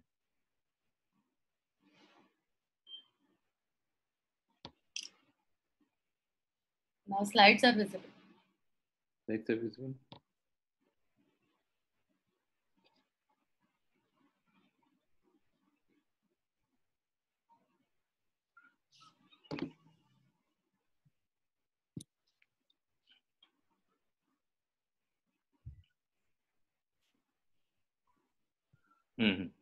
De-escalation. Can you see this now? Green slide? Yes, sir. De-escalation? Okay. Yes. Okay, sorry about that. So now there are two trials on the way where they are evaluating this concept that why enter the axilla, why do even sentinel node biopsy if we have to just give radiotherapy and chemotherapy and trastuzumab and other targeted therapies and not give radiotherapy or axillary node dissection in early disease. So there is one trial called SOUND trial, which is being carried out in Italy, in Milan, and on 1,500 patients. And there's a German trial, German-Austrian trial, with 5,900 patients in SEMA trial. In both trials, they are evaluating no axillary surgery versus sentinel node biopsy. So they select these patients, early breast disease, only T1 tumors, less than 2 centimeter. Then they do axillary ultrasound. And if there are no suspicious nodes, then they are randomizing into either no axillary surgery or sentinel node. So very interesting. It's 20 hours. And it will, long-term follow-up will reveal the safety of this trial. So what are the pitfalls of the axillary assessment? One is that in locally advanced breast cancer, sentinel node biopsy has not been shown to be safe. It has a high false negative, and many patients will have recurrence in the axilla if you only do sentinel node biopsy. Inflammatory breast cancer, again, very rapidly aggressive disease, high false negative rate if you do only sentinel. So this is one problem. Now, after chemotherapy in LABC, locally advanced breast cancer, suppose the node contains cancer. So it undergoes necrosis, and necrosed tissue is replaced by fibrous tissue. This fibrosis in the node and in the lymphatics will not allow the dye to enter. Okay, so the whole node is destroyed, but the lymphatic is blocked by fibrosis. So what will happen? You inject the blue dye, it will go to some other channel. It will go to some other node. You will take out that other node, which doesn't have cancer cells. You will feel happy that, look, I have removed 2 nodes and they all have free from cancer. And so, you don't do axillary dissection. 2 years later, lady comes back. She has palpable nodes in the axilla. You do full dissection. So that is called axillary recurrence after sentinel node, negative sentinel node. So it is an example of false negative. Sentinel node was false negative, but cancer cells were there. In the follow-up, 1 year later, they grew. So it is false negative axillary sampling or axillary dissection, which is common up to 20% cases in neoadjuvant chemotherapy group. Okay. So then sentinel node biopsy is a special technique, like laparoscopic cholecystectomy is a special technique, and you have to learn every step of laparoscopic cholecystectomy to reduce the bile duct injury, portal vein injury, and other complications. Similarly, you have to learn the correct technique of sentinel node biopsy. Otherwise, you will carry it out and give a wrong name. Some people will do sentinel node biopsy without proper training, and even first year JR or anybody will do it with no training, and they will report then 18%, 20% false negative rate. Well, that is wrong, because they had not done the training. If you don't know how to ride a bicycle or a scooter, and you just go on a scooter or bicycle, what will happen? You will fall. You will blame the scooter that it's not good, or a bicycle. but actually you did not receive proper training. So that is wrong. You must receive training by a trained surgeon. And we offer training in All India Institute, in Lucknow, Sanjay Gandhi. They offer training in Vellore and Tata. They're all centers of excellence where training is offered for sentinel node biopsy. So please do visit us and learn this technique. We don't charge any money. It's totally free. You can stay here for 1 week, 10 days as observer, 1 month. We have a lot of doctors coming from mostly from Bangladesh and Nepal, and come as observer, and they learn the technique and they do it in their way, in their center. So what is the way ahead? Train surgeons in axillary ultrasound and sentinel node biopsy, and try some other techniques like isotope, so or fluorescent dye like fluorescein. So we did some work on fluorescein at this center. This is called ACTREC, Advanced Center for Cancer Treatment and Education for Cancer. It's a research wing of Tata Memorial Center located in Navi Mumbai. So we did this study of fluorescent dye and did some special studies in breast cancer. So we found that fluorescein can be injected into the breast, and when seen with blue light, it shines green. It emits green fluorescence. So we take very little amount of fluorescein, 0.1 ml, in 4 ml of normal saline, and we'll take methylene blue also 1 ml and inject into the breast, half intradermal and half deep to areola. Okay. If there is a tumor deep to areola, we'll not inject there because the needle may puncture the tumor and cause tumor cell spread. Then we'll inject all around. So if there is a tumor here, then you should inject here or here.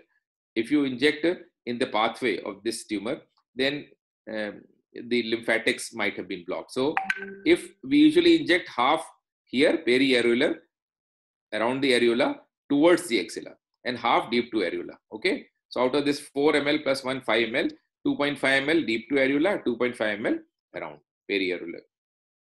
If there is a tumor in here, then you inject away from the tumor, right? And then massage for 5 minutes. And you can see some dermal lymphatic plexus. The skin is very rich source of lymphatics. It's a very rich lymphatic plexus located just deep to the dermis. And in lean and thin persons, we can actually see some lymphatics from the injection site when you shine blue light. Blue light has a wavelength of 480 nanometer. So we carried out this study, and after 5 minutes of massage on this area, then we place a lateral crease incision. See, in almost all ladies, you will find when they are lying supine with the hand, like this, 90% on the OT table, you will be able to see this distinct crease. Can you see this crease? Hello? Yes, sir. Yeah. So this is a crease between breast mound here and axilla.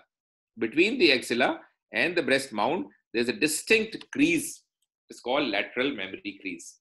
So the breast lymphatics travel like this. So this is nipple areola. This is nipple areola. This is axilla here. So they will travel like this and reach the pectoralis major.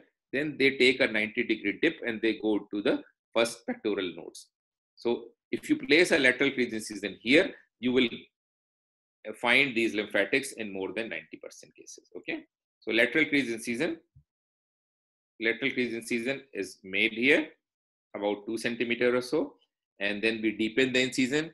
We darken the room. We switch off all the OT lights and use this blue light.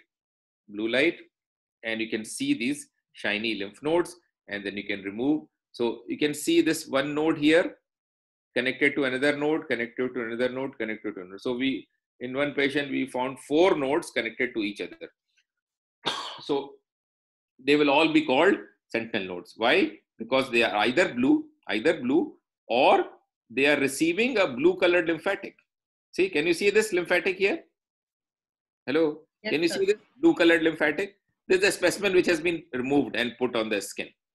So either a node which is blue or a node in which a blue lymphatic is seen to enter will also be defined as sentinel node. So we got 4 nodes by this technique. So we perform this evaluation in a proper manner in Tata Memorial Center, and then later repeated this in All India Institute, and we had 96% identification when you combine with fluorescein, 92% identification, technetium 96% identification, and false negative rate when you combine all the tracers, fluorescein plus blue dye 8.3% with combined tracers. And then we did a randomized trial comparing the two, where we compared in one group fluorescein and methylene blue, other group technetium and methylene blue, and we found that identification was 84% in fluorescein plus methylene blue, radioactive isotope plus methylene blue again 84%, both similar. Okay, so these are the some.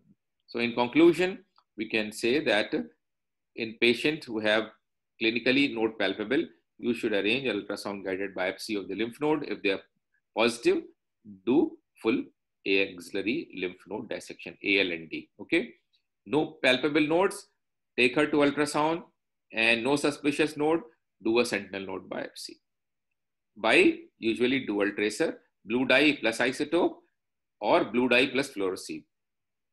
You have 2 sentinel lymph nodes, positive.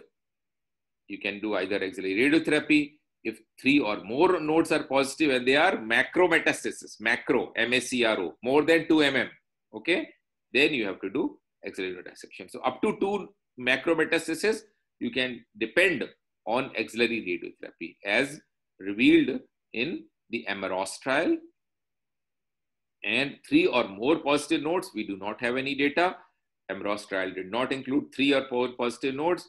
Therefore, today, with the best knowledge, we have to perform full axillary node dissection.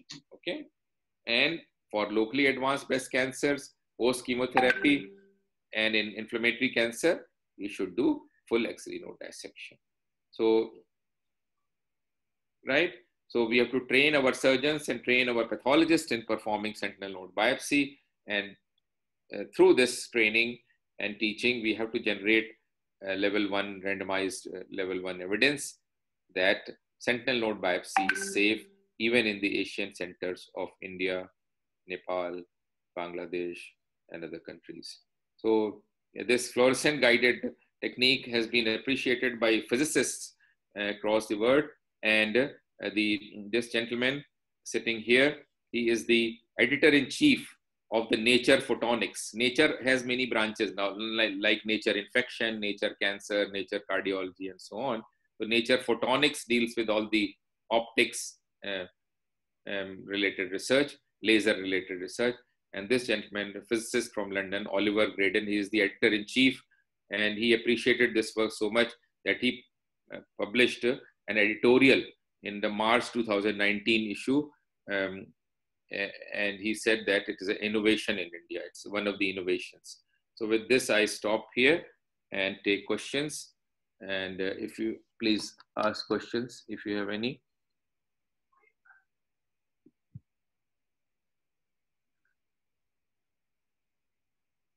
Yes, please.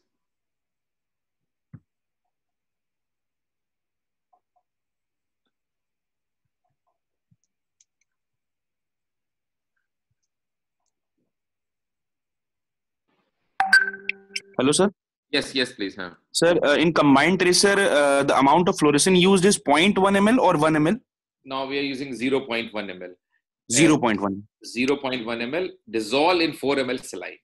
Yes, sir. 4 ml. 0 point is very small amount, so you should take it and measure it in a tuberculin syringe. Okay, sir. Tuberculin. If you try in ordinary syringe, you will make a mistake. But tuberculin syringe has 1 ml divided into 10, a small 0.1, 0.2.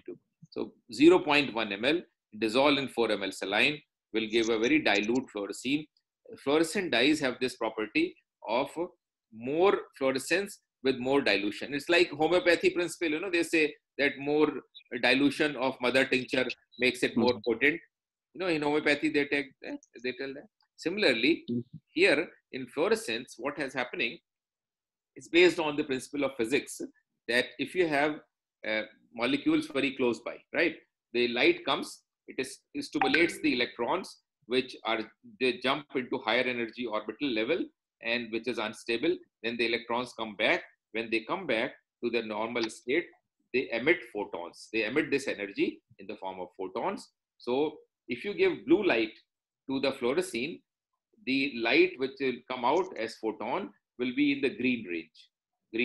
Okay, so you will see green fluorescence. Now, if there are very few molecules, say one molecule here and one there, you will see the fluorescence coming into your eyes. You will record it, and the fluorescence coming. If you have very molecules tightly close to each other, what will happen? This molecule emits photon. Okay, so instead this molecule emits photon, is taken up by another molecule nearby. So in high concentration, the molecules very close by, they stimulate each other, and the fluorescence remains within that solution. It doesn't come to your retina, so you don't record it. Okay, so in high concentration, you get less fluorescence. If you dilute it, you will see more fluorescence. Try one day, take this fluorescein and just drop 0.1 ml and put in water in a test tube or a glass or a beaker, you will see a small, very fluorescent greenish cloud forming inside the beaker or glass. So more dilution of fluorescein, better is the fluorescence. So 0.1 ml in 4 ml saline. I'll send the, you have my email. I'll send the full methodology. And if you want to do a study, you can come and spend a week or 10 days with us in AIMS, and we'll teach you the methodology. We'll, and then give you the the literature. Okay. Yes. Okay, Now, thank you. Okay. So this is all about fluorescein. Now we'll just go to some other tracers which are currently being used. Another tracer is called indocyanin green. Indocyanin green has been used by heart specialists in measuring the cardiac output or assess, right? And in plastic surgery, they use it for assessing the vascularity of an organ. So they are doing, say, microvascular flap surgery. They inject IV indocyanin ICG, and then using this infrared camera, it's called a spy camera, infrared camera, it emits the infrared light in the range of 780 nanometer. 780 nanometer is the infrared light which stimulates this green ICG, indocyanin green. Okay, and then you capture the picture, and you can see the blood vessel. So this is whole setup. You cover it with a plastic sterile cover, and then you focus on the area. You inject fluorescein, and you can, like we are injecting methylene blue or fluorescein in the dermis or areola.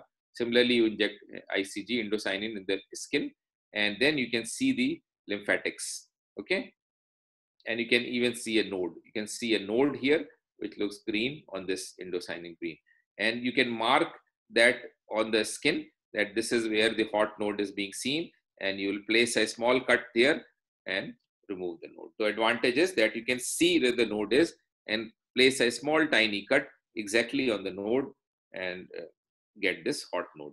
So indocyanin green, it needs infrared light source to stimulate it in the range of 780 nanometer excitation, and then the emission is again infrared. It will be around 820 nanometer. So white light is what we see by our naked eye. Our retina can see light from 400 nanometer to 700 nanometer. Below 400, it is called ultraviolet. You remember VIBGYOR, violet, indigo, blue, green, and yellow and red, VIBGYOR in physics. So on other side, one side we have violet. Less than 400 is called ultraviolet. More than 700 is called infrared. Red is 700. Okay, so 400 to 700 is the range of light, what we call white light, or sunlight is also similar. And this is the light that we can see with our naked eye. Okay, we cannot see ultraviolet light less than 400. We cannot see infrared light, which is beyond 700. Okay, so you need a special camera, a special infrared camera to capture these pictures. And these are the trade names of these capturing device available in the market. One is called photodynamic eye, other is called hyper eye. In Japan, they make it, or a spy camera from US. So all these cameras are specially designed, but they are very expensive. This PDE, photodynamic eye, costs 35 lakhs. This is spy camera. We have that spy camera. It costs this camera. You know the cost of this machine? 1 crore 75 lakhs. 1 crore 75 lakhs, right? Very expensive. So you need very special and very expensive capturing device. This is the problem with indocyanine green. Okay. So a lot of data has been generated on indocyanine green, and there are some problems here. If the patient is sensitive to iodine, there's allergic to iodine, you should not use it because it has a iodide salt in it. Okay, although otherwise it's very safe, but the cost is a factor. Now, there's a gentleman called Dr. Benson, John Benson in Cambridge. He has done a lot of research in indocyanine green based sentinel node biopsy and reported one of the best detection rates. ICG alone 100%. Okay, so and false negative 0%.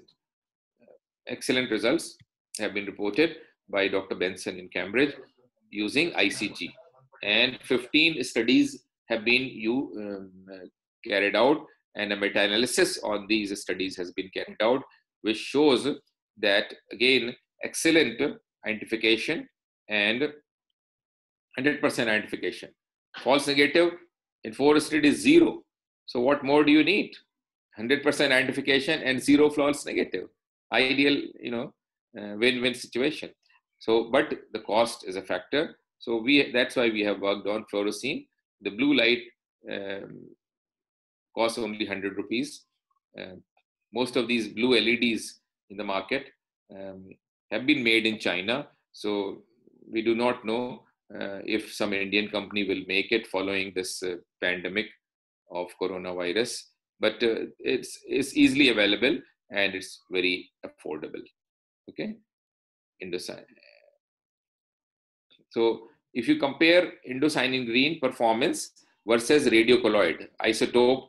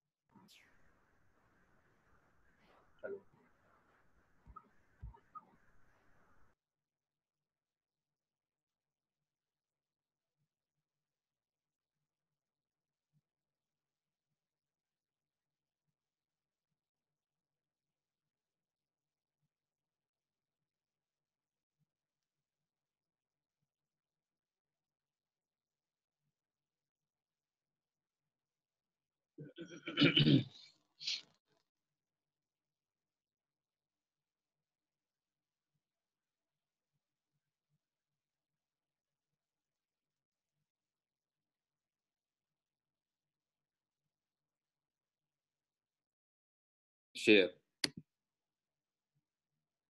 Yeah. Yeah, we can see the screen now. Okay, you can see the screen.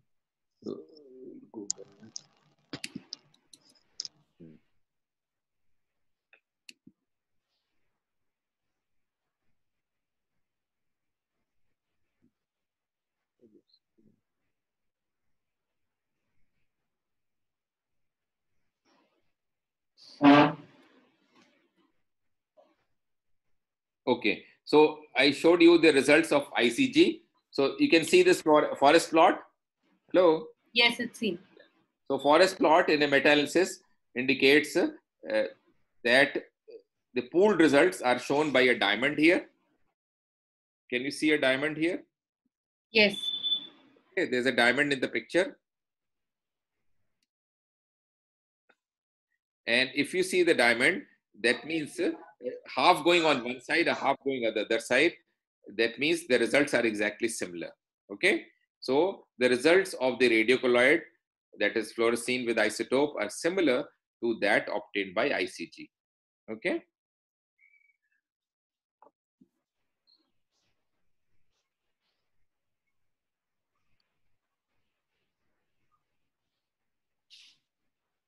Okay.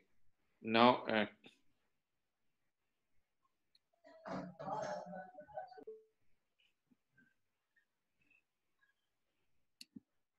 okay. Now, when you compare ICG performance with the blue dye, can you see the screen now? Yes, sir. Yes. Okay.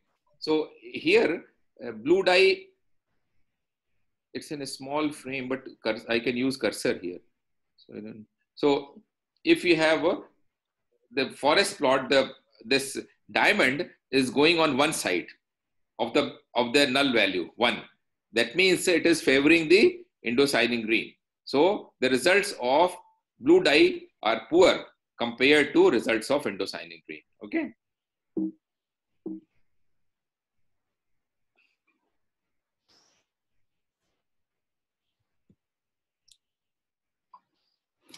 So cost of the dye and cost of dye is about 800 rupees per ampule of this oro green or ICG, and the machine is, I told you, 35 lakhs is the cheapest. Other method of identifying the technique, the sentinel node, is a contrast enhanced ultrasound.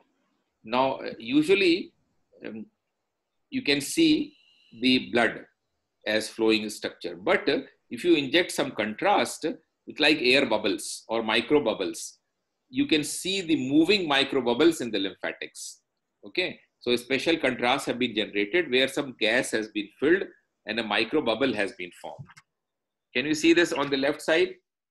On the Yes, left sir. side, okay, there's an orangish thing, micro bubble, and inside that they have put this gas, SF gas. Okay, and so these micro bubbles are injected just like we inject blue dye into the dermis near nipple areola, and then you massage towards axilla and you put an ultrasound probe on the breast, and then you trace these lymphatics, and you can see, as in this ultrasound picture, you can see that these lymphatics are seen, and then you biopsy those nodes which are revealed by the contrast, and then you look at the results. So this is called contrast enhanced ultrasound scan and contrast enhanced ultrasound based sentinel node biopsy. This is a new technique, but the studies are very promising. Okay, ultrasound, but false negative may be higher.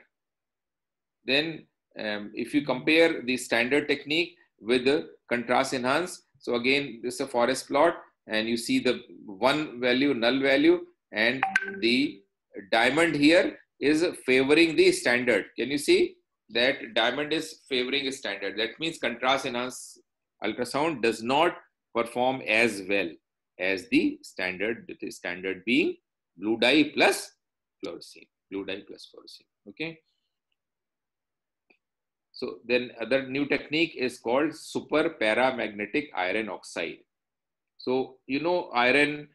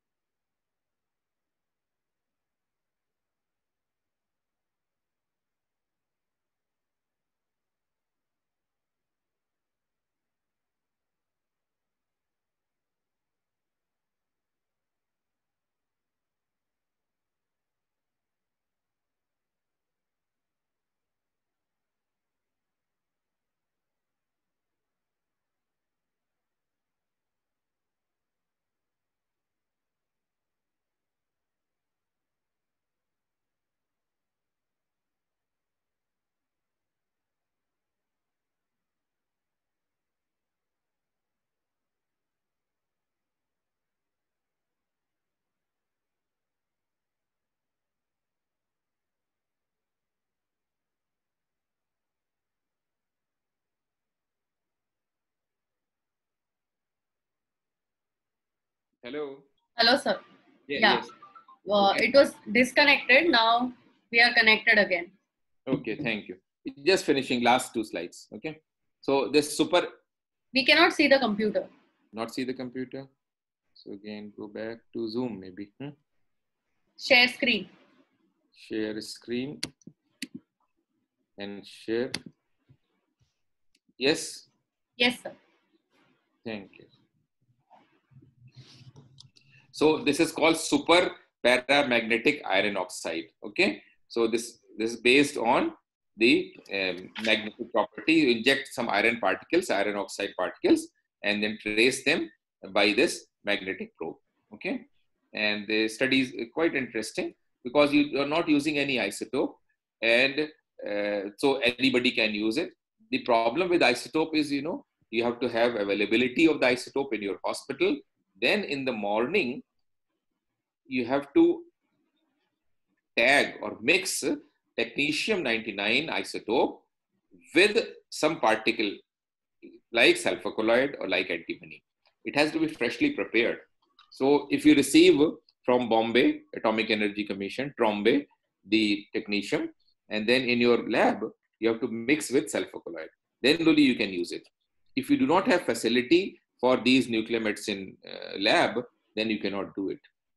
And then other problem is that if you, the doctor, or your patient are pregnant, then you can not use isotope. With magnet, with fluorescein, with ICG, you can still use them. They are safe in pregnancy, and there's no radiation hazard.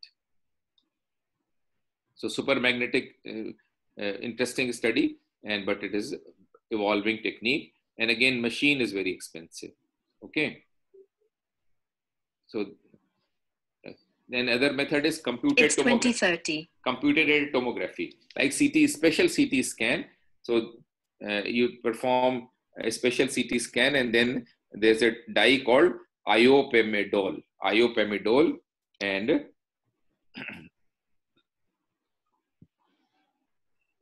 And then you inject iopamidol, which is a dye for CT scan, contrast of the CT. Okay, it will go to the lymphatics, and then you will do a contrast CT and show whether you can identify these sentinel nodes and take a biopsy.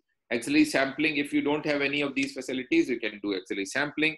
It has been found to be very effective. So in axillary sampling, what we are doing, that we are taking the lymph nodes,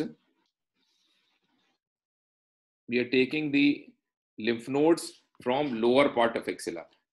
Can you see this muscle? This is pectoralis major muscle, and on this side is the latissimus dorsi muscle, and this nerve here is called what? Intercostobrachial nerve. Intercostobrachial nerve. It is the T2, lateral cutaneous branch of the T2. Okay, so you stay below this nerve. So tissue, a block of triangular or pyramidal tissue between pectoralis major, latissimus dorsi, below the intercostobrachial nerve.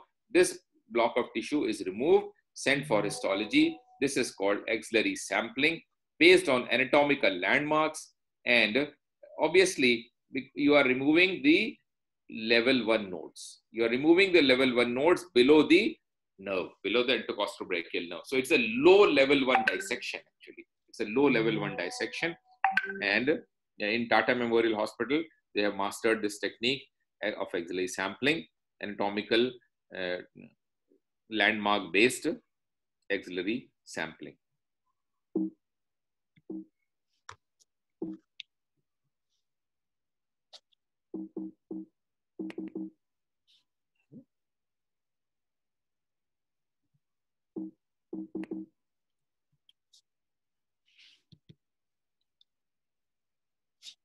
Okay, so this is, I think, so I'll just conclude here that saying that you should perform axillary dissection if the nodes are palpable in invasive breast cancer, or if you are doing mastectomy for in situ breast cancer.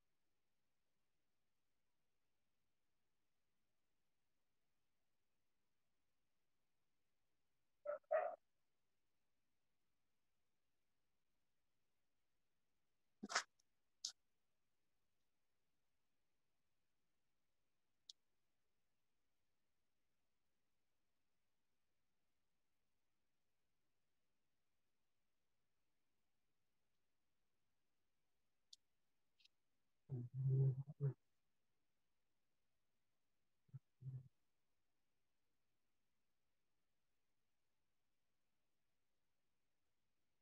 you see now? Yes, sir.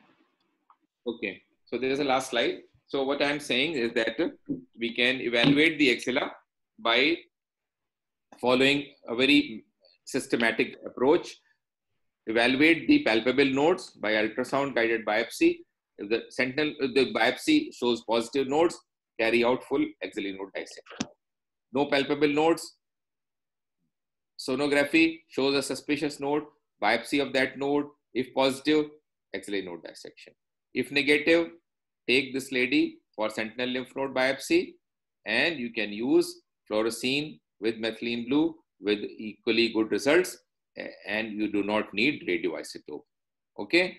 If you don't have any of these, you just perform axillary nodal sample between pectoralis major and latissimus dorsi, stay below the intercostal nerve, and you'll also get good method of evaluating the axilla and avoid the morbidity, short and long-term morbidity of full axillary dissection in the form of shoulder pain and stiffness, more seroma, more anesthesia and paresthesia in the arm, and in the long run, more lymphedema.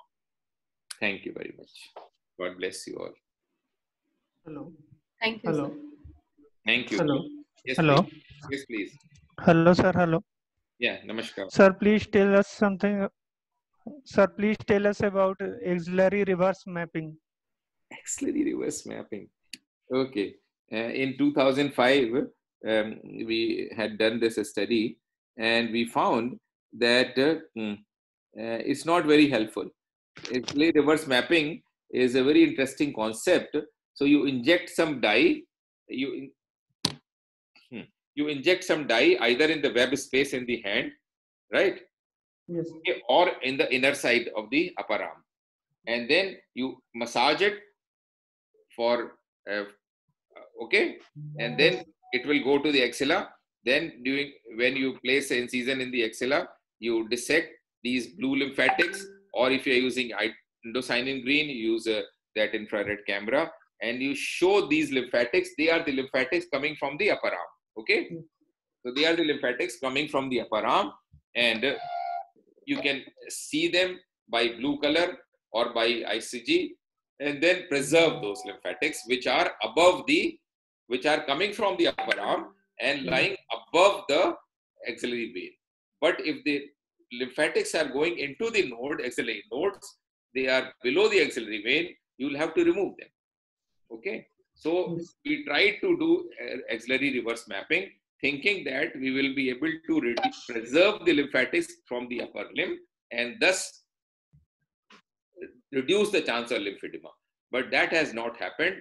Reason, most axillary lymphatics actually enter the axillary nodes. They are below the axillary vein. And by definition of the axillary node dissection, if the nodes are positive, you have to remove all the nodes located below the level of axillary vein. So this was the reason we have stopped doing axillary reverse mapping. Most centers have actually stopped because it's very rare to have lymphatics going above the axillary vein and not entering the axillary nodes. Any Good other? evening, sir. Good evening, sir. Good evening. Good evening. Sir, what is the role for doing axillary mapping using lymphoscintigraphy pre-op? Lymphoscintigraphy. So lymphoscintigraphy is like tracing the lymphatics, injecting the gamma isotope, radioactive, colloid, technetium sulfur colloid with sulfur colloid or antimony, and then usually it is done a day before the operation, and the lady then goes to a gamma camera.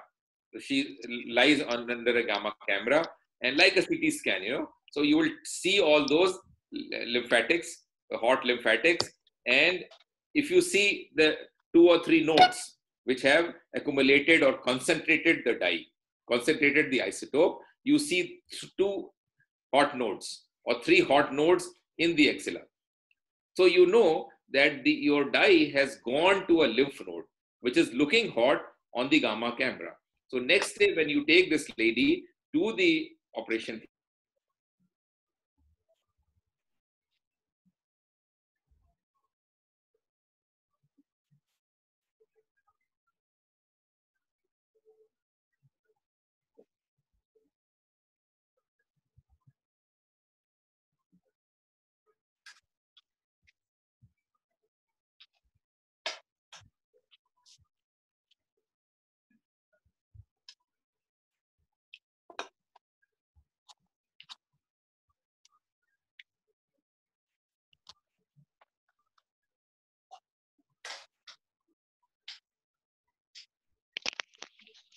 Hello.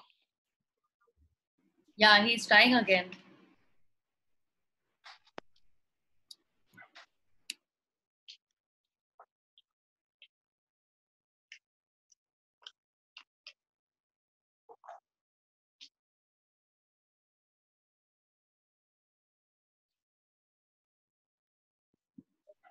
Hello, sir, we can see you. okay. So lymphoscintigraphy is good if you are learning sentinel node mapping based on radioisotope sulfur colloid, technetium sulfur colloid. So you can see it's like doing arteriography, right? In arteriography, you inject the dye in the vessels and then you see a road map of the arteries. Similarly, you can see road map of the lymphatics and the lymph nodes which are hot. So if you have seen one day before 2 hot nodes on lymphoscintigraph, you are expecting at least 2 hot nodes in the operation theater also. If you have not seen any hot nodes in the lymphoscintigraphy, then sometimes you also miss any hot node in operation theater.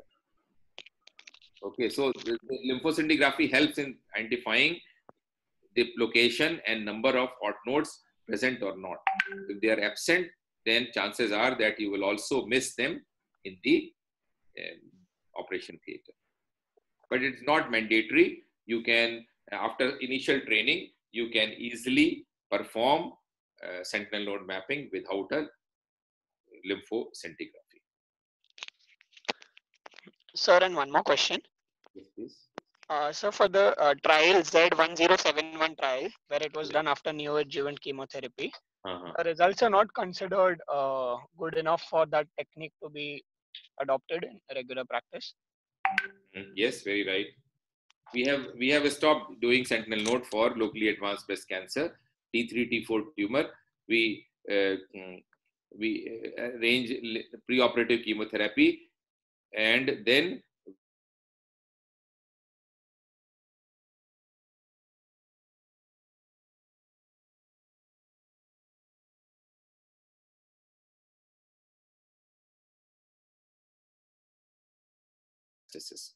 and we perform full dissection, but by that time disease had spread.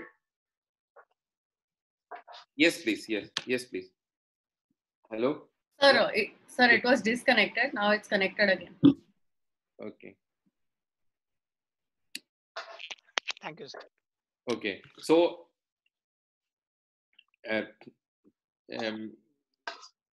you know, in locally advanced setup, what happens? You give pre-op chemotherapy. The node is positive. It undergoes necrosis. Tumor cells.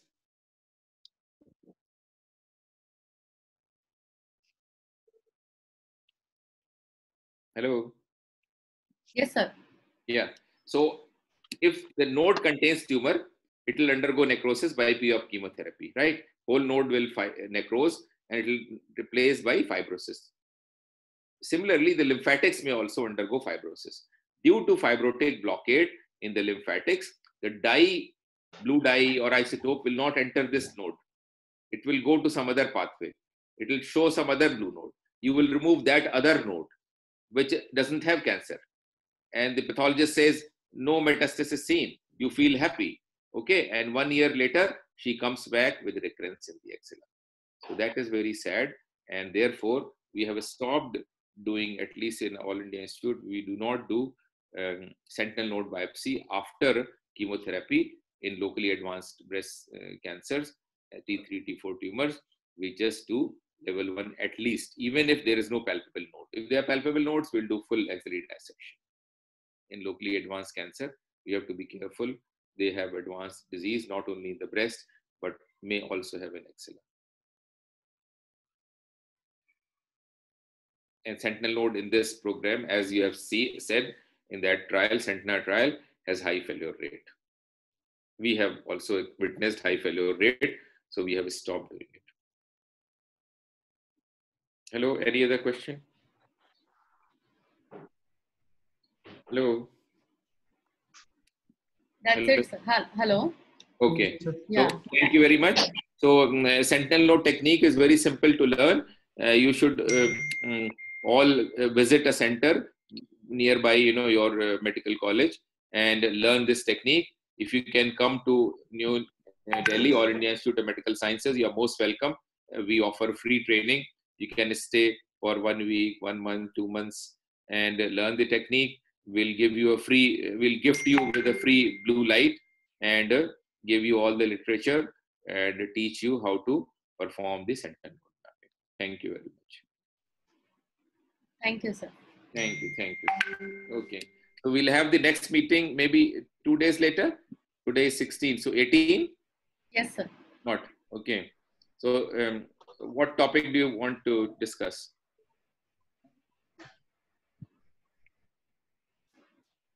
Maybe advanced breast cancer or? Yes, sir. Advanced. Okay. Advanced. Okay. Thank you. So see you on 18th evening. Thank you very much.